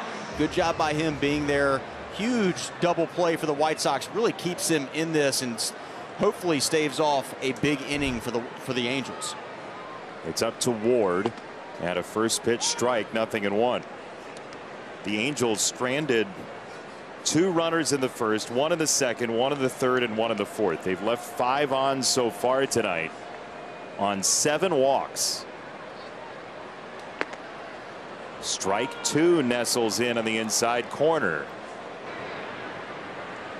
Yeah, the 7 walk. I just can't.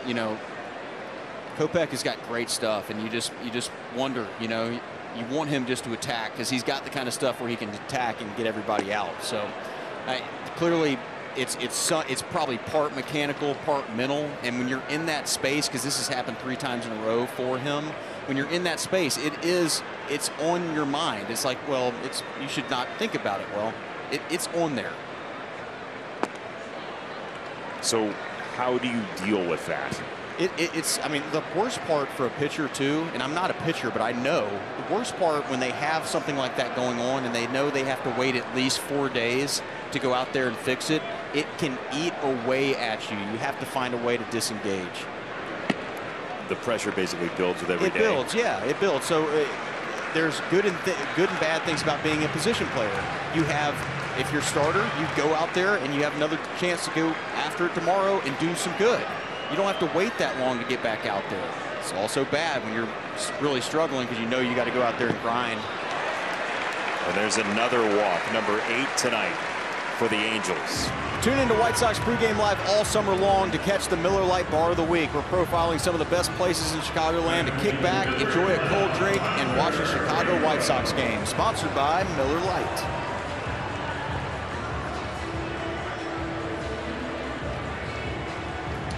And I've got to imagine, too, as a pitcher, if the emphasis is to throw strikes and you've been thinking about it for 4 days, guess what you're going to be trying to do too much is throw strikes. And when you're trying in baseball, it generally takes you away from being good.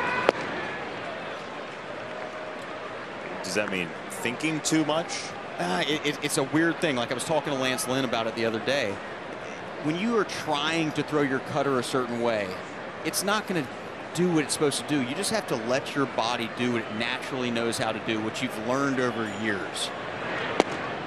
You put your brain in the middle of that and overthink it, it becomes a totally different ball game. You've got so much time between, not a lot of time, but you've got time between pitches. You've got time between at bats. Baseball is as much mental as physical a game as there is. It's probably more mental than it is physical. This is high in the air, left-hand side. Berger into foul territory, and he's not going to have a play. And in that case, what you're talking about, if you're going to walk 7 guys, all you can do is pitch around it if you can, and Michael Kopech has done that for the most part tonight. And he did it the last couple times out in a lot of ways. He danced around some of these walks, so he's finding a way to get out of it, which is to his credit. He's getting behind the 8 ball. Nice stop by Yaz. Got the body in front of that one. 2-2 to Hunter Renfroe, who is a new dad as of June the 7th. Daughter Allison, born, well, now 20 days ago. All right, mazel. Congratulations to Hunter and his wife Courtney.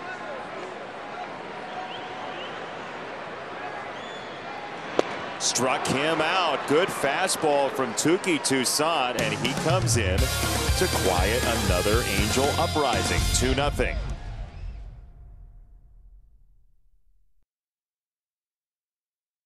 High-speed action. Shohei Ohtani's day on the mound so far. He's been as advertised. 2 hits given up. He's got 6 Ks. More importantly, he has not walked anybody, and he's been all over the strike zone throwing some really good pitches. There have been a few good at-bats put up by the White Sox where they've grinded out some longer pitch at-bats, but unable to do really any damage on him besides the double from Eloy. 2 hits. He has had the single, but got doubled off in the 5th. And by the way, you just saw Ohtani's line there, and you'll see Gavin Sheets' stats as he walks up here. Our graphics operator, James Scola, who works hand in hand with Chris Kamka, building all the fun stuff you see on our graphics on this White Sox telecast, and he's done it for years and does a remarkable job. He and Kamka, quote unquote, team font, right? That's what they're called in the studio. His dad, Jerry, James' dad, Jerry, who is a lifelong Sox fan, just recently got home from open heart surgery. And we want to wish Jerry the absolute best in his recovery. We are so glad to have James on our show. He figures out a way to make everything in Kamka's mind and everything that we want to put on the screen to be on the screen in beautiful form. And to Jerry, we're glad to have your son. We're glad you got out of surgery well. And we hope the Sox can get you a win here in Anaheim tonight. Evidently, Jerry, the day he had the surgery in the hospital, he was asking how the Sox were doing. Not that anybody should have a requirement of how big of a fan are you. Right, right. But that happened. Yeah. And so that's like an 11 out of 10. Sox fans are passionate about these guys, and they want to see them do well. They always have. Very passionate about their team. Glad Jerry's doing well. Me too, because we like James a lot. Yes. 1-2. I don't believe I told you the 6th inning is brought to you by the Illinois Lottery. But I'm glad you did. Didn't seem like the right moment. That's earlier. Right. But we pivot on this broadcast. 2-2 for Gavin Sheets. And a wave and a miss. That is the splitter he's been trying to throw tonight, Gordo. That's exactly what we've been talking about. He had been missing that splitter up a little bit, not really in the middle of the plate, but up and out to these lefties. And then right there you see why he's so effective as that splitter starts. That's a strike the whole way there. Gavin thinks it's a strike, and then literally the last 5 feet before that gets to the plate, it just dives underneath for a ball. Almost loses speed at the last second. 7 strikeouts for Ohtani, and Elvis takes one of those sweepers. That's not your typical sweeper that we see, which has that horizontal break. It's vertical. It has vertical, more vertical it seems like than horizontal. Generally that sweeper is more horizontal than vertical. And then you see the cutter here, which look very similar. Right. So I mean, I think he's just adding and subtracting sometimes with that sweeper, which it's going to come, you know, pitch track or whatever, you know, looking at these pitches is going to call it a cutter because he's just adding a little bit to that sweeper. See, look, I figured that would be a little bit lower in terms of because of the distance that it traveled downwards, that vertical break. That was clearly one that was he was trying to add and subtract with that sweeper. Ohtani misses there. That's his first walk. It's the first Sox walk presented by Feldco. But for Ohtani this year, he's walked at least 6 times. So far tonight, he's been around the zone. White Sox have done a pretty good job putting up some good at-bats against him, but he's just been very good. But problem for the White Sox is he's only got 78 pitches. I mean, he can throw 100 easy.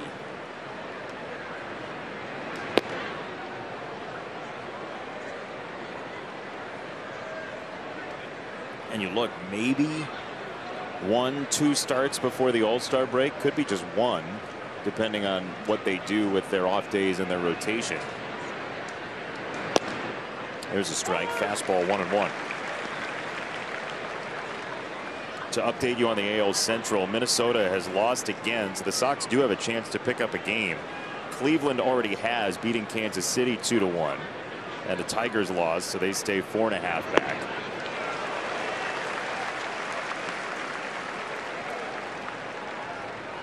Minnesota halfway through its schedule is a game under in first place. It's it's wild that you might see this go down to the wire with a bunch of teams that are right around 500. You might have 3 or 4 teams in it that are just trying to get to 500 to go to the playoffs. Yep. Very well could be. You saw Elvis's numbers against the Angels playing with the Rangers and the A's. There's the division in all its glory. Honestly, the first team to get hot is probably going to be the team that does it. And the Sox have a great September schedule. Just have to get there. Line drive left field, base hit.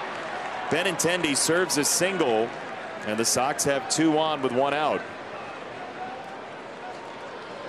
The MLB Ballpark app will complete your next visit to Guaranteed Rate Field. Buy and manage game tickets, redeem offers, access exclusive content, and much more. Download the MLB Ballpark app today. Or tonight. Yeah, whenever you want to do it. Yeah, if you're back home, it's tonight. If you're here, it's tonight. Yeah. Yeah, but baseball always feels like daytime when you're outside. Right. That's right. Or something. First pitch, line foul right side by TA.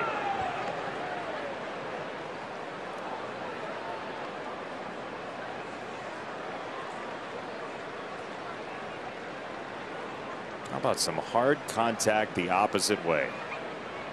I would be all in on that for TA. You're saying ooh because he might have swung at it. Got that cutter right there, and if he's looking where I know he is, which is right center, that one probably looked really good to him. He probably was startled that it was that good of a pitch. I guess that's why TA let it drop. He's definitely looking to go the other way though. That tickled the inside corner. Strike 3. 2 down. Almost a backup cutter right here. I think that Tim thought this was going to back up even more, but it just kind of stays right there on the edge. God, it looks off the plate from there, but it did. This zone is going to say it cut a little piece of the strike zone, which is a tough one. It looks ball to you, though, as a right-hander. It looked like a ball, yeah. It looked like it never came back to the plate, and you're just like, how is that a strike? And right on the edge, gets the call. Here's Luis for ball 1. This is the marquee matchup of the game, right? The White Sox have yet to do much of anything, but if anybody's going to do something, it's Robert Jr. He's got 2 guys on, a chance to put the White Sox up with a big swing of the bat. Huge at bat right here for Robert Jr. Ooh, a long way foul. Just a little bit out in front of a couple pitches today. We talked about it earlier. You got a 3-0 pitch. He got a fastball that he was looking for, but just hit it off the end of the bat. Hit it hard, but right to the left fielder, about 5 or 6 paces in front of the track.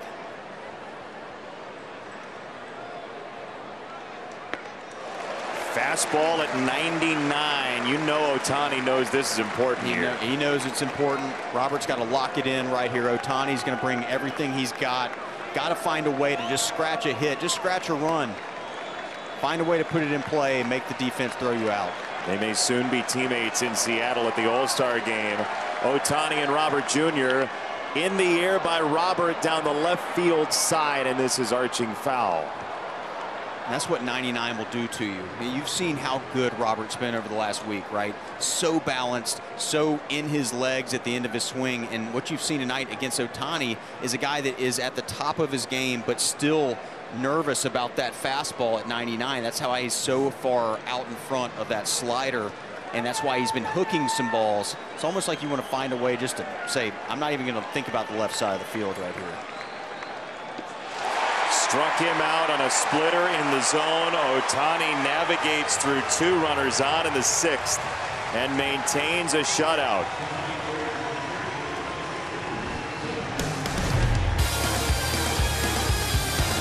Split piece for strike 3.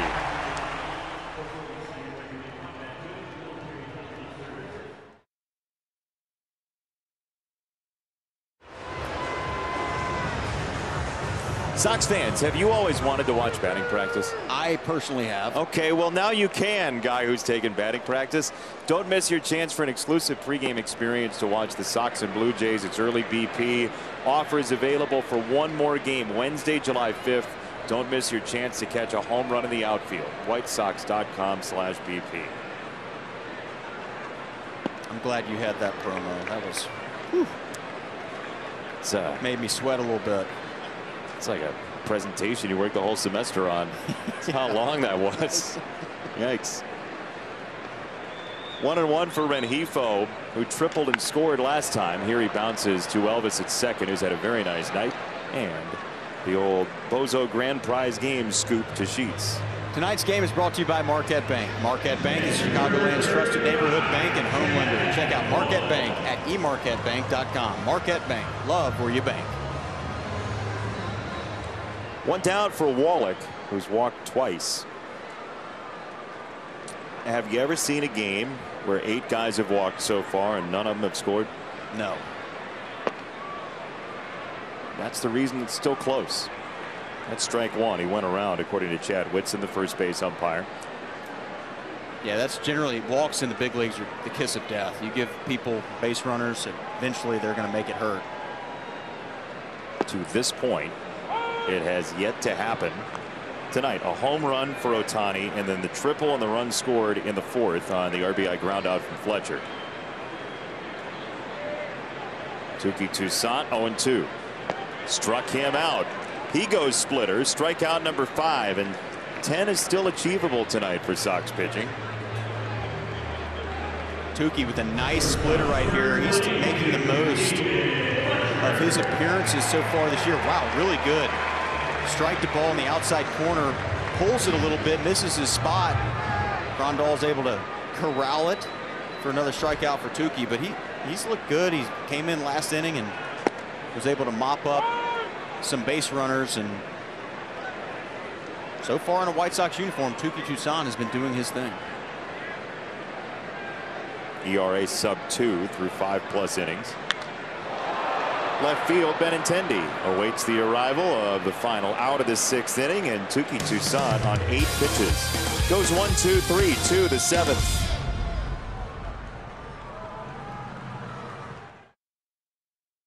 Crew for Draft Night Live at the Salt Shed. Watch a new era of Blackhawks hockey be ushered in and get breakdowns and exclusive access as the NHL draft unfolds. It all starts tomorrow at 6:30 p.m. on NBC Sports Chicago. From the Salt Shed. Love a good Salt Shed. You have in previous years been the Salt Shed. Somebody's got to be that. Oh, up the middle. Look out, Ohtani. Eloy Jimenez just rocked that baseball into center. Wow, how did Ohtani get out of the way? Wow. 110 off the bat, and you can't even see how close this came, but oh, here we go. Oh, baby. Look at him.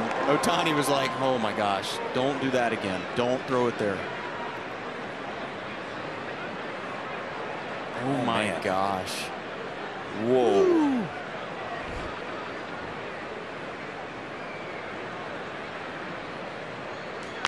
Seventh inning brought to you by IDOT Roadway Safety. It's not a game. It's really not. Safety's not a game either. No, that one. And by the way, watching Ohtani throw that last pitch, it's got to be in his mind. It's just got to be. That's a major wake-up call. You're throwing well, and all of a sudden a BB gets hit by your head. Here we go. This is fouled back toward us. Above us. Everyone's fine. Thank you. I feel like Andrew Vaughn is close to doing something here. He's had those are 2 good swings. The problem is he's fouling pitches off that he generally hits. It's up 1-2.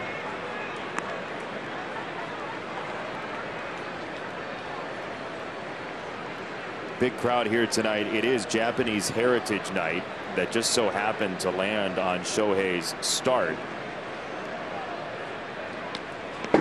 This is all the way to the backstop, and there was no contact, so that's strike 3. There's 1 gone. Eloy to second base, and Yaz is coming up. That was an odd one because Vaughn decides to climb the ladder and foul this pitch off, and it almost looked like he did the way that Wallach tried to catch the ball, but it just missed. See if he catches any piece. No, not close. And you could tell that Vaughn didn't know what he was supposed to do, because sometimes you think you got to run to first if they drop the ball, but if there's a guy occupying first base, then you're out. Only with 2 outs can you run to first if it's occupied. Either way, now there's a runner in scoring position for the White Sox, and one of the guys that's gotten a knock tonight, Grandal, at the plate. Slow cutter, 0-2. You know, for Vaughn too, you would imagine he runs in part as Webb is warming up.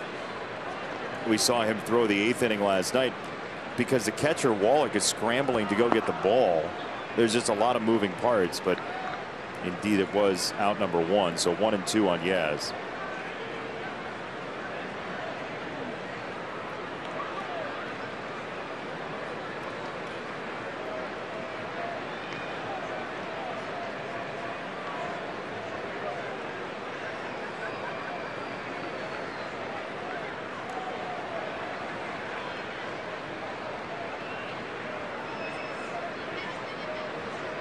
I believe he did disengage there.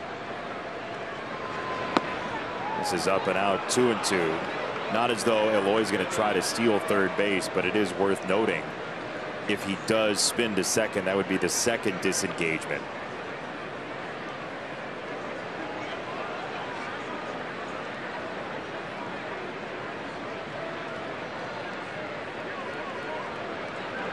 Way outside, 3-2. That was his 100th pitch of the night. Losing a little bit of confidence in that off-speed pitch. Has misfired on a couple of them. This has got to be close, if not the last batter of the night for Ohtani. Phil Nevin watching on. Outside, ball 4. Yaz takes a walk.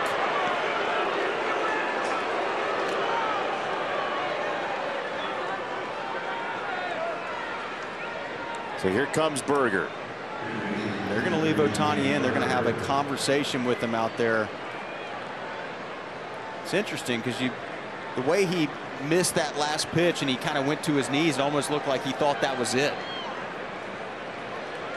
Clint Frazier is going to pinch run over at first. Matt Wise, the pitching coach, out of the dugout for the Angels here.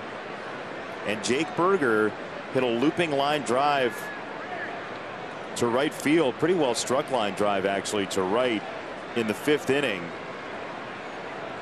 Turned into a double play over at first base. So Frazier is on. He is the tying run in this game. So Sebi Zavala will come in to catch. Yaz had some good at bats, and so is Eloy. I mean, like, the only out he's made tonight was an absolute rocket off the bat to right field. Basically a one-hop. It would have one-hopped the wall if it hadn't been caught. So Eloy has hit some balls really hard. Good to see. And now there's some talk that there might be some issues, as the trainer and Phil Nevin are going out to the mound. Okay. Never a good sign. And they're going to make the call to the bullpen. Yeah, Ohtani's done.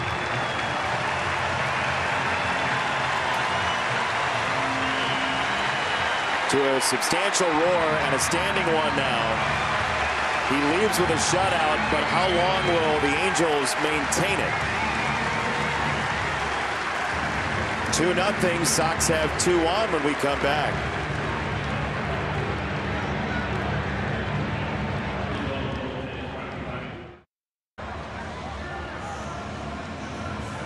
Here's your new pitcher, Jacob Webb. We saw him last night, 1.59 ERA. He's been very good his 16th game of the year tonight. Really good changeup. That 1.59 ERA is good for 24th best in the MLB. So he's one of their guys, and he's in the game in an important spot. He will throw that fastball, four-seamer, and a change. So the four-seamer and that changeup were deadly last night. He threw 1 inning, struck out 2, and the changeup really had some good life and good deception. So look for him to lean on that heavy right here with runners at first and second for the White Sox.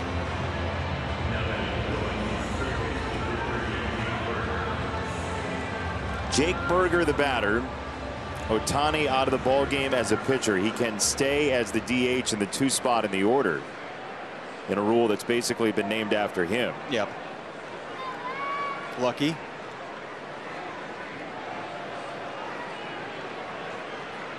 He made out way better than Buster Posey did in the rule named after him.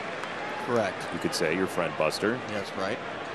There's the arsenal you were talking about. A lot of changeup. A lot of changeups, and you just saw that sweeper, which is also a pretty good pitch for him. We didn't see that much the other night.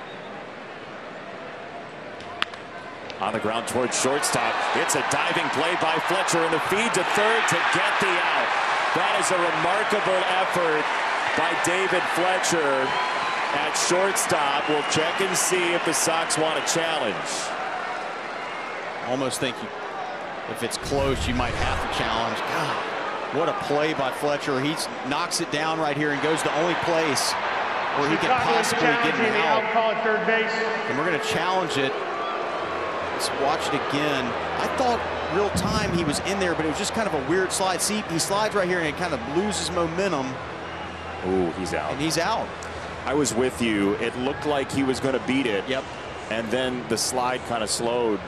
Almost like if he had gotten on his belly a little bit, and that's not Eloy's way that he does it. Generally, you have to slide kind of how you're comfortable doing. He's always been kind of a foot-first slider, and unfortunately for him, it kind of grabs the turf right here, the dirt, and slows him down just enough. Look, he's right there. Right there.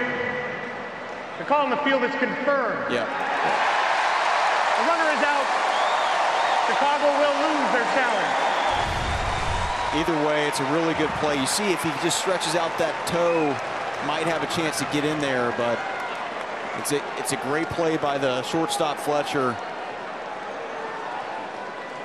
Lloyd just can't get in there in time. Still, White Sox have runners at first and second with Gavin Sheets coming up. Gavin knows he's going to get a good dosage of that changeup probably. Let's see what he does with it. He is the lead runner in this game at the plate.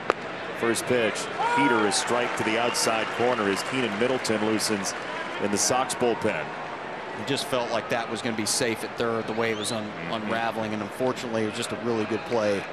The throw basically from his knees to get Eloy at third. There's the change. Off the bat, it looked like a base hit in the first place. It did, yep. Balls hit pretty hard on the ground. Fletcher ranged and was able to snag it.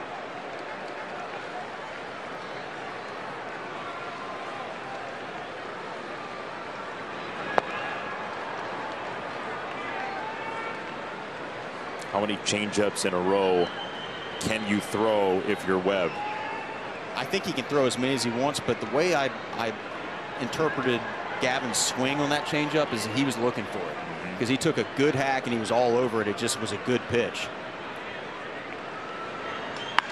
Line drive, right field, base hit, Gavin Sheets. He smoked that fastball, and the Sox are on the board. 2 strikes single, 2-1 here in the 7th. Huge swing by Gavin. Webb trying to climb the ladder right here. I don't think he threw it as high as he wanted to. Actually, he did, and Gavin's on top of it. It was an amazing job by him to get there. It was clearly just a purpose pitch. He was just trying to throw it up to go right back to that changeup. Gavin said, I'm just going to go ahead and take this one because I don't want to see that changeup again. Unbelievable at bat. Keeps the White Sox right in this. RBI single there for Gavin Sheets, and they're going to get a pinch runner. Adam Hazley. Adam Hazley at first base. The old tomahawk, top of the zone, just flat bat path, got on top. It is very difficult to get that to that pitch as a hitter. It just, you have to have a really good tuck and a really flat bat path. And he did. So now Elvis from the 9 spot takes a strike. He was hoping with all his might that would fade inside or low.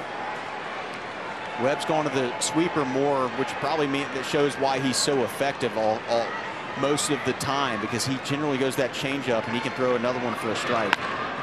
Rolled to second base. Drury throws him out. The Angels maintain the lead, but the Sox claw a run across. Stretch time, 2-1. Sox have been decided by 4 or fewer. That dates back to the first series with the Angels. The second longest streak in baseball this season. The Orioles had 24. Pedro Grifol is going through his lineup card, and there are many changes. Zach Remillard is going to come in and play third base. Jake Berger moves over to first. The question is, what does the batting order look like? Considering the pinch runner Frazier, the pinch runner Hazley. They're going to keep Benintendi, Robert Jr., and Jimenez in the outfield. Sebi wants to know if Tukey is ready to go, and he is. Going to throw at least one more warm-up. So it's all been figured out, but that's the defense. New corners for the Sox. And then the catcher, Sebi Zavala, as well, as you see Mike Tozar taking care of it. All out. Yeah, there's a lot of editing going on, and it's on deadline.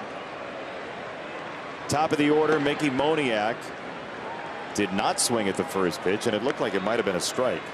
Sebi was trying to get that pitch for Tukey. Unfortunately, doesn't catch it and doesn't get the call. If he catches it, probably gets the call. He knew he had to kind of pull it back to the zone, though. In the air to right field, and Eloy Jimenez. Moniak 0 for 4, 1 for 8 in the series.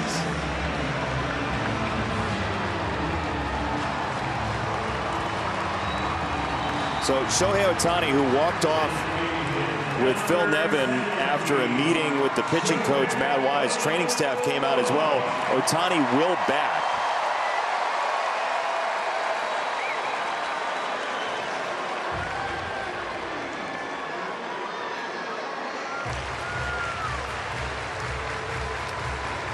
This is last night for Ohtani. And the moonshot that he hit. Then tonight he ends up homering as well. And it is the first time he's homered and struck out 10 batters in his career. Something new again for Shohei Ohtani. I can't believe he hasn't done it already. Isn't that amazing to say? Yeah. It's crazy. It's the first time an Angel has ever done that.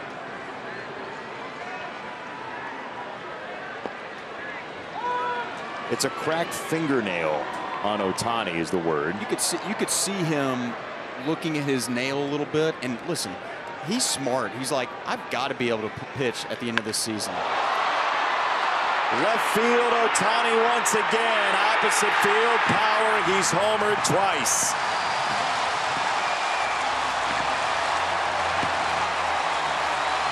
His teammates can't believe it. I was thinking the same thing. They're looking and they're like, what are we watching right now? This guy just one-handed a ball over the 390 sign out in left center. Just back-footed a ball 400 feet. One hand. You're about to see a replay and it's just like, well, what do? You just kind of tip your cap. And he'll put on a cap for the first time tonight. Did you see Wallach? Yeah. In the shot of the dugout? It's like, what? This is not that easy. He's been catching him all night, and Chad Wallach just dropped his head like, come on now. Video game type of stuff. I'm telling you, he one-handed this ball. That's what you should be seeing on the White Sox faces right now. They're like, what? I mean, we just can't get him out, you know, tip your cap. And they see him every day. They see him every day, and you're just like, wow. He's put on a show tonight, that's for sure.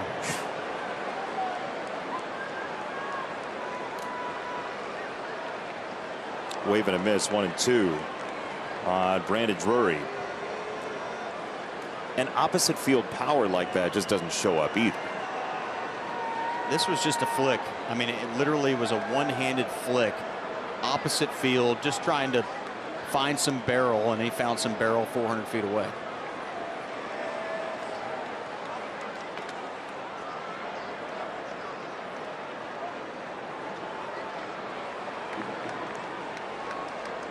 First time Shohei Ohtani in a starting pitching role has homered twice.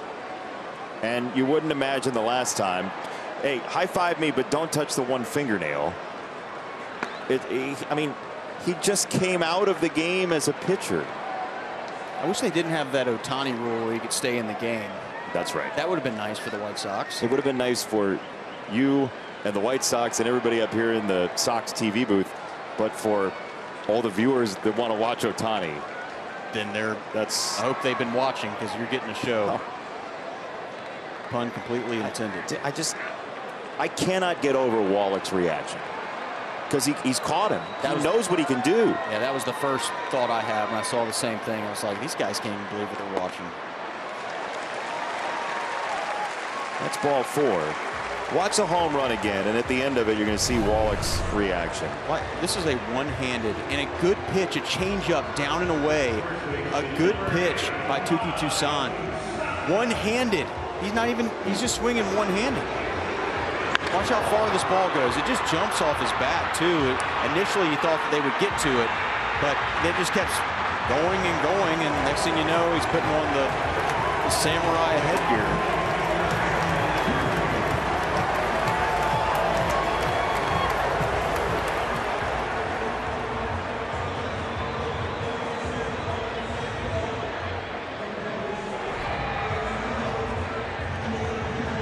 Here comes Pedro.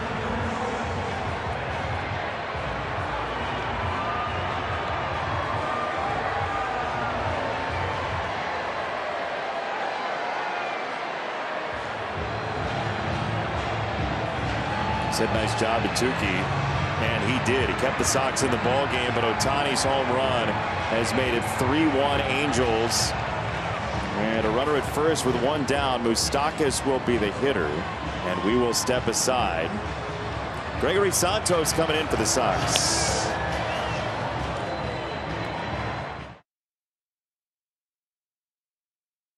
With the arm sleeve. Watch him.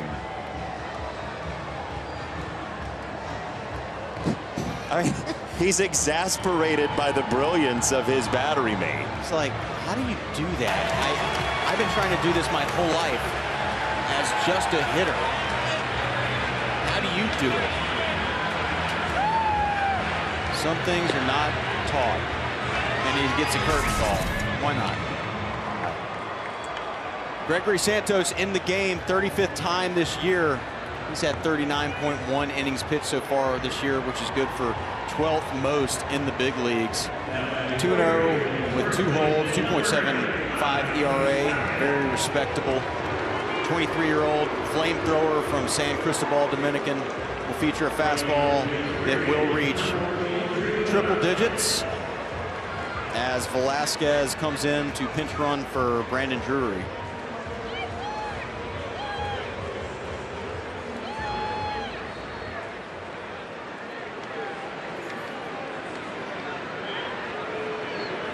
So here we go. It's still a 3-1 game. And Mike Moustakas the batter. First pitch inside, ball 1. The old 92-mile-per-hour changeup. You are so glad you're not hitting. Love the booth. Love the booth. Man, oh man. I mean, Ohtani's talked about before wanting to throw like 105, 106, 107, 108, as though 2 home runs and a starting pitching performance on the same night wasn't enough.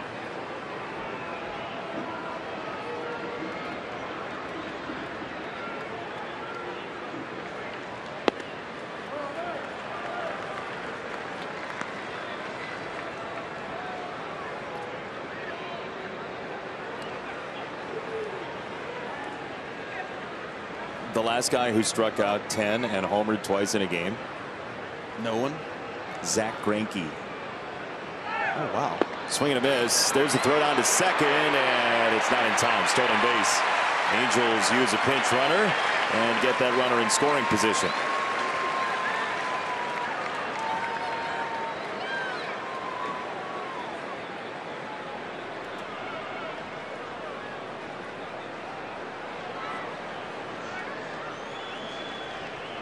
How about that? Zach Greinke, a couple of homers back in 2019. Grounded foul, 2-2. I didn't expect the answer. I figured it was nobody.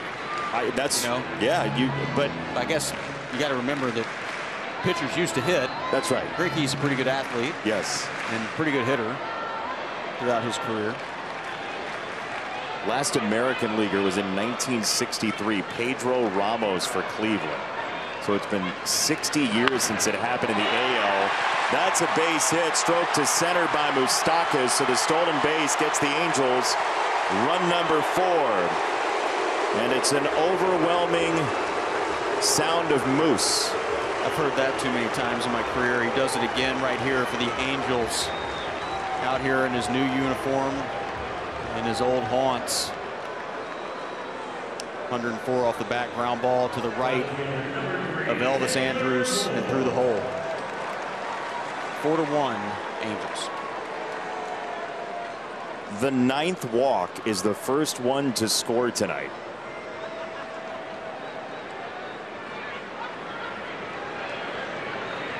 And I think the White Sox know if you're going to walk 9 guys, you're just not going to win. I mean, you shouldn't be winning that game. Correct.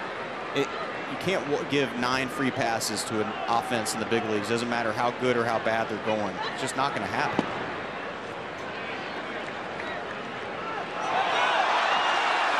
And now this one gets away down the right field line. Moustakas chugs into third. And it's unraveling a little bit here in the 7th. Everybody was a little bit surprised. I had kind of put my head down to look at the paper in front of me. Next thing, out of the corner of my eye, I see Sevy, and he just kind of was trying to be sneaky. Berger not looking for it. Runner on third base now for the Angels with less than 2 outs. Taylor Ward in a very good position in 2-0. And Jake just doesn't play a lot of first base, but it was such a sneaky throw that nobody knew it was coming. He got everybody by surprise.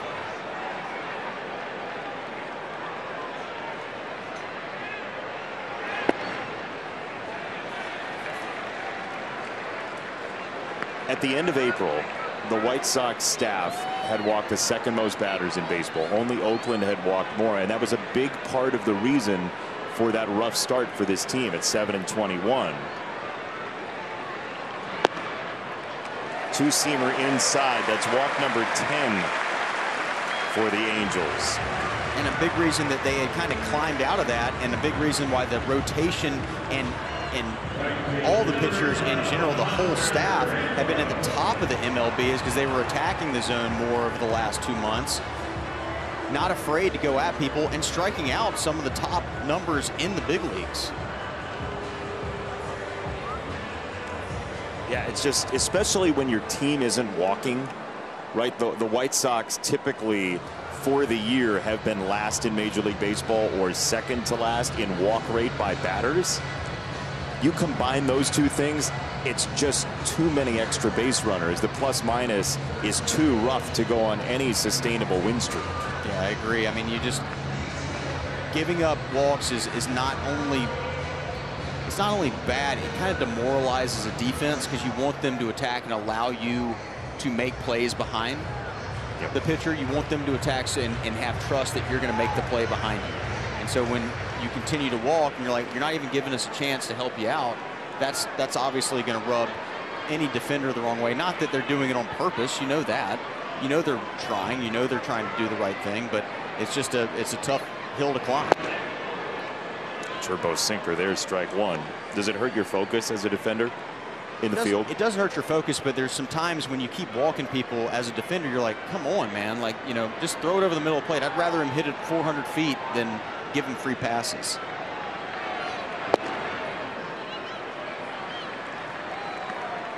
But pitchers can't think like that either, you know, right? Because if they're thinking like that, then they're going to get hit around. They've got their process. Infielders got theirs. Listen, baseball players can find a way to complain about pretty much anything. So just line drive right at third. Remillard snaps it to first and not in time. Nearly had 2. Nice reaction right there by Remillard. That ball was tattooed off the bat of Renfroe right at him. Self-defense play by number 28 down at third base, fresh into the game. Almost got it for a double play.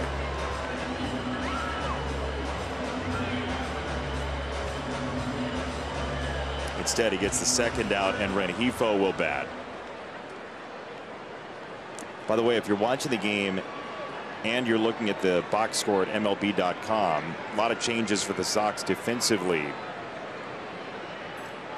And the question is, Zach Remillard and Sebi Zavala, where did they go into the lineup? Because Pedro Grifol could substitute them into either spot. And the box score has Zavala at 6 and Remillard at 8, but it could very well be switched. So we'll see when that part of the lineup comes up for the Sox which way it goes.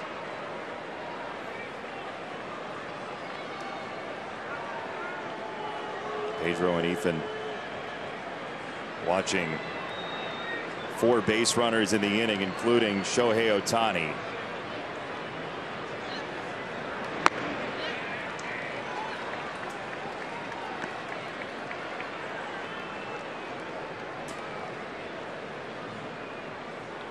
Two homers tonight, 4 times on base for Ohtani, 10 strikeouts. Once again, he has taken your typical vision of the baseball world and put a kaleidoscope in front of it. That's a good way to put it. Inside by a hair, 2-2. If you're going to hang around in this game, this is a big out. Huge, huge. Another thing that's tough for the White Sox is they finally scratch a run in the 7th and then immediately give 2 back. So one of those kind of momentum killers for an offense. Runner off from first, and the inning's over. Rengifo strikes out against Santos. But Shohei Ohtani creates magic again with that baseball bat of his, and the arm and the whole deal. Shohei Ohtani, 2 homers, 10 strikeouts, and 1 hat.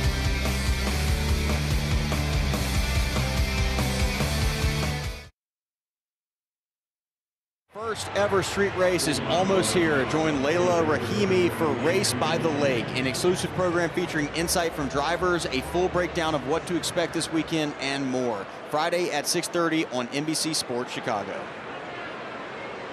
Sox have got to get to the bullpen here. 4-1 Angels with the lead, and the former Astro, the right-hander on the mound. Let us know about it. Yeah, Chris Davinsky's on the mound for the 23rd time this year. 3.33 ERA. He's a native of Long Beach, California. 32-year-old. He's got a .89 whip, which is good for 23rd best in the MLB. So does not give up a lot of hits or walks. Initially a White Sox draft pick out of Cal State Fullerton, that tremendous program down the road a bit. He is the rare guy that's actually thrown more same-handed changeups than opposite-handed changeups. Not as rare as it used to be, but still rare. He went around. Oh boy, that was like a super macho man strike 3 punch out from Ortiz. Yeah, Ortiz let him know on that one. Check swing, climbed the ladder, got that change up, and then it rushes him at the top of the zone, and Benintendi doesn't look like he can. Yeah, a little bit too much dramatics for me, but hey, and that'll drive you nuts as a baseball player. You notice that stuff? Oh my gosh. I mean, think about it. You just had a bad at bat. You know, you're down in 3 strikes. You check swing, and instead of even asking the third base umpire, the home plate umpire basically starts the chainsaw up. The ground ball to third. That's Rengifo.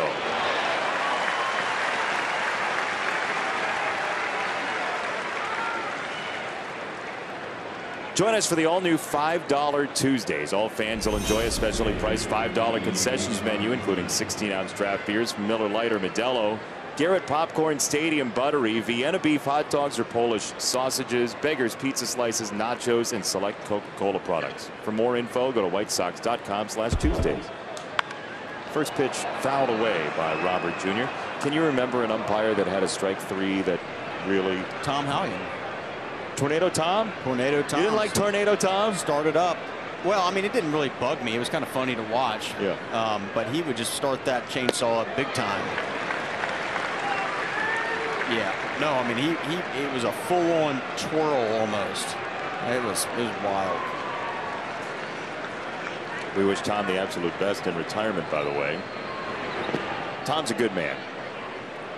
Yeah, he's a nice guy. You know who had a strike 3 call that you had to ask him if he struck you out was Joe West. Yeah. At the end of his career, he was like, that was it. That was all you heard. And then you saw him just kind of go and give you kind of a really slow moving strike 3. Mini punch. Yeah. Strike 3 on a slider. And that's that. 1-2-3 inning for Davinsky.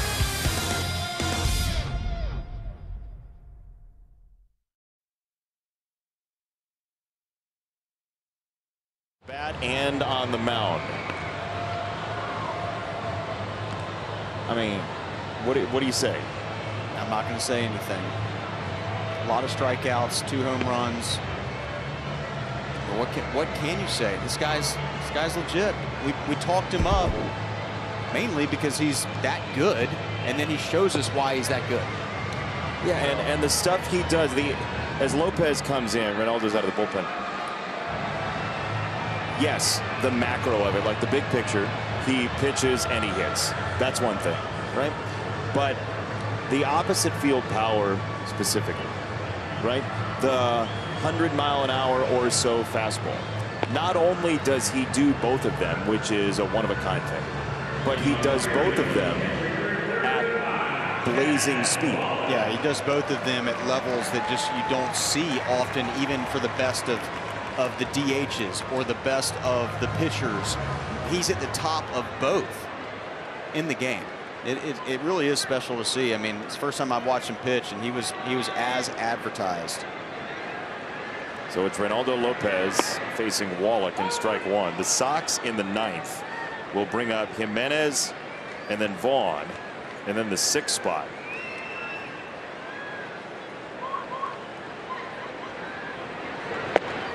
Pulled off that slider. 0-2.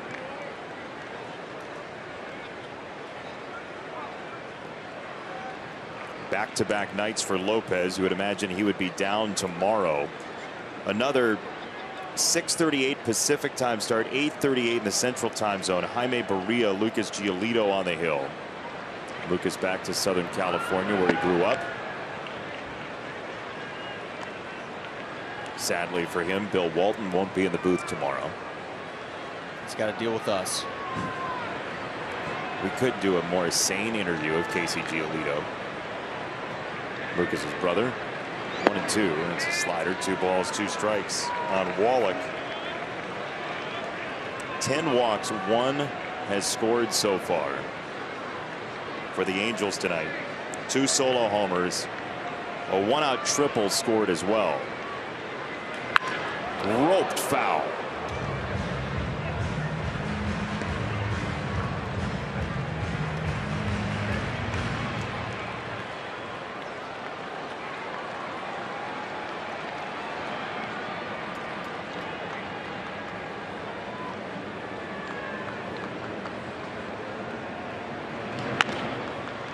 To third, and Zach Remillard for Berger.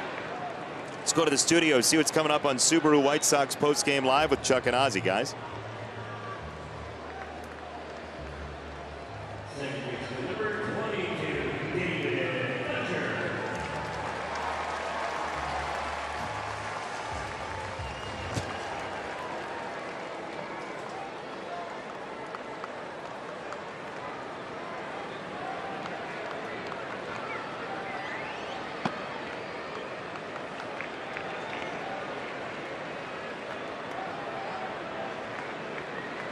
Salty Chuck. Thank you, guys. Appreciate it. I like Ozzie's form of a tease. It's ask the question and then before the show answer it for you. Remillard cuts off the ball and makes the play. 2 down. It's the right play by Remillard. Good job. It's hit really soft. A good runner at home plate. So he goes ahead and just cuts Tim Anderson off, which is fine because he's got to get to this ball quick. Tim's coming right behind him. You prefer that for the third baseman? I do, because as you can see right here too, TA was having to move back to his left. That ball was kind of tracking back towards second base. So Remillard, good job by cutting that off. That's a third baseman's ball. When it's hit soft, even if it's hit right at the shortstop, it's your call if you want to go cut that off and throw it to first. I thought it was a pretty good play. 1 ball, 1 strike for Moniak, who's nothing for 4 today. Shohei Ohtani is on deck. Best case scenario is you face him in the bottom of the 9th. I do hope we face him in the bottom of the 9th. It means the White Sox had a great top of the 9th. But first this, White Sox players will chip in for charity at Field of Greens, presented by Modelo on Monday, August 14th. Limited sponsorships and foursomes are available for this year's celebrity golf outing. For more information, go to whitesox.com/golf. You shot okay today. Yeah, I did. Not a bad day. Strike 3, inning over. 1-2-3 inning for Lopez. Sox need some runs.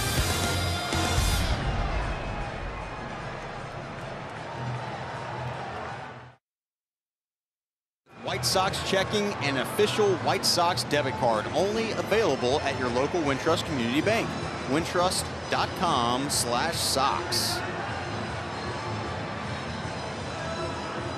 Carlos Estevez will come into the game, 34th game so far this year. He's perfect in saves with the opportunities, 19 for 19 so far this season. He'll have another opportunity at that tonight against the 4, 5, and 6 hitters in the White Sox order.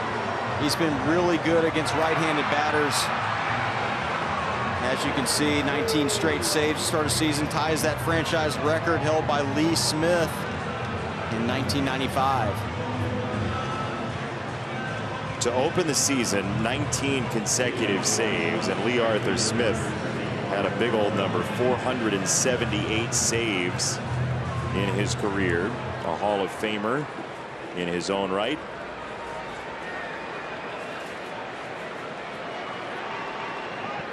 Third in saves all time, Mariano #1, Trevor Hoffman #2. First pitch cracked to left center field, and the Sox will have a base runner here as that goes bounding all the way to the wall. Eloy has smoked 3 baseballs tonight for hits, and then another searing line drive for his only out. Yeah, you said it. You took the words right out of my mouth. Every time he's hit a ball tonight, it has been absolutely rocketed. He has not missed the barrel once. And every spot that he's hit the ball, he's hit it all over. Down the left field line, deep left center field, liner to right. All 4 over 100 miles an hour for Eloy Jimenez. First pitch, outside ball 1 to Andrew Vaughn, and you never know. You never know. Sox got a hit off Estevez last night. It was a single for Robert. He got wiped away on a double play. That's a line drive base hit. Into right field it goes. Here comes Jimenez. It is 4-2 here in the 9th. Don't count them out just yet. Another good at bat. They're coming out hacking. They're not waiting around. Takes one pitch, but gets another one in the middle of the plate and does a good job to stay through that ball. Look, actually on the inside corner, good job by Vaughn to go the other way, take his single. That was on purpose, right? I mean, he's not trying. If he was trying to pull the ball, he would have grounded that ball to the third baseman. So he's clearly trying to go the other way. Good approach. RBI single. And as we anticipated, it is Zach Remillard in the 6th spot. Pedro had his choice of who to back where. He goes Remillard at 6. So Remillard is up with Vaughn at first. And 1 ball, 1 strike. So Zavala is in the 8th spot. Jake Berger is next. Up the middle, into center, base hit again. And some sparse boos here. Remillard, every time I've seen him, he's done something good in the game. Slider down and away. Good job to stay on it. Right back up the middle. Not trying to do too much. Really nice. White Sox got something cooking now. When's the last time you saw a burger bomb? You know what? It was during the last homestand, and honestly, you know, it's late night in Chicago. Yeah. People have had dinner already. They might have sort of had that dinner get processed by their bodies. You got to grab a snack late night. Why not? I mean, it can be a little burger bomb slider. Okay. All right. I feel it. Let's see.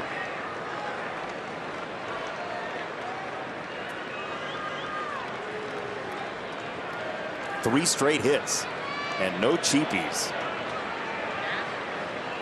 3 baseballs that got hurt. First pitch.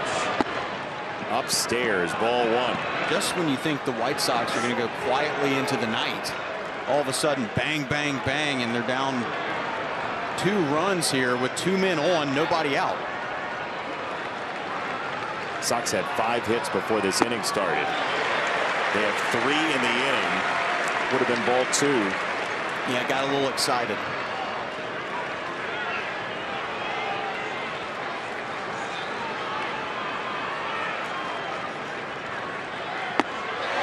Estevez has not allowed 4 hits in any game this year. He's given up 3 already. There's nobody out. And Jake wants his timeout. Little antsy on the high fastball. He was getting excited. He's like, okay, I can feel this. We're starting to hit the ball. Get me to the plate.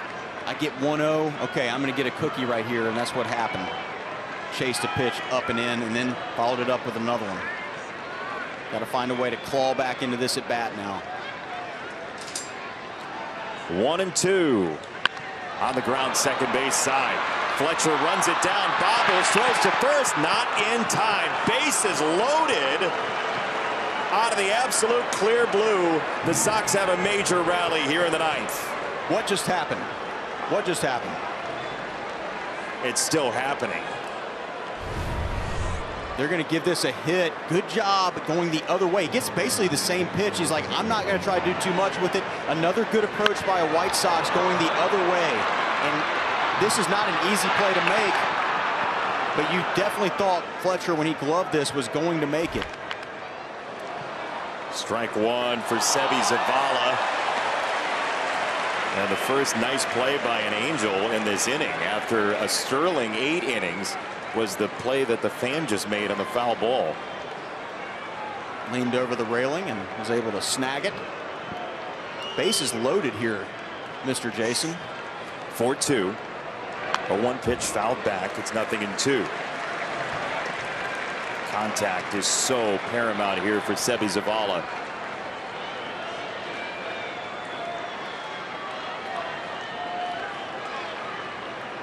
He came in after the 7th inning. Top of the 7th inning, Grandal walked. Pedro used a pinch runner, Clint Frazier. Then he pinch ran for Gavin Sheets with Adam Hazley. Seby came out of the game last night for Grandal. As this is up, it's 1 ball and 2 strikes.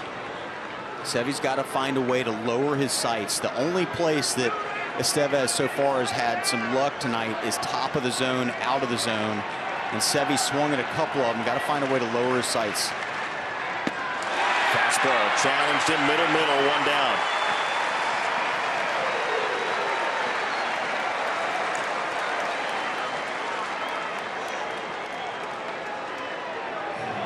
Gassed him up with 98. Seby 1-2. Is not able to put the bat on the ball. Strikeout, bases loaded. Still for the White Sox now, 1 out, and Elvis Andrus at the plate with a chance to tie it, possibly put the White Sox up. Elvis walked off Boston on Saturday. Called a strike. Gave him whiplash. It was right to the point of that zone on the screen. Kendall Graveman getting loose in the Sox bullpen just in case. 0-2. Estevez is throwing himself like a bowler with the ball going down the lane. at these pitches. Yeah, that one at 99 above the zone. Elvis tries to get to it and can't. Down 0-2. Just as quick as they get the bases loaded, it looks like Chavez is trying to shut the door. Now the ground is short. Velasquez, low peg. Fletcher turns it, and the Angels somehow, some way, get out of it. White Sox gave a furious comeback right there. You thought it might end differently. Unfortunately, that 0-2 pitch, just trying to put it in play, and it goes right to the shortstop. 6-4-3, ball game over. White Sox showed some good fight at the end there, but Shohei Ohtani was too much for the White Sox tonight. It's quite the ride and a heck of a comeback effort, but again, the Angels get the better of the Sox here in the Pacific time zone. So see you tomorrow, Gordon. See you tomorrow. All right, for our producer Chris Withers, our director Dave Turner, our associate producer Chris Kamka, our entire wonderful crew, for Joe Collins, John Shipman, Kevin Cross, everybody at NBC Sports Chicago, for John Reynolds up here, for Gordon Beckham, I'm Jason Benetti. We say farewell from the Big A. 4-2 your final score. The Angels beat the Sox and dropped the Sox to 34-47. Angels 44-37. Chuck Garfien, it's all yours. Subaru White Sox postgame live.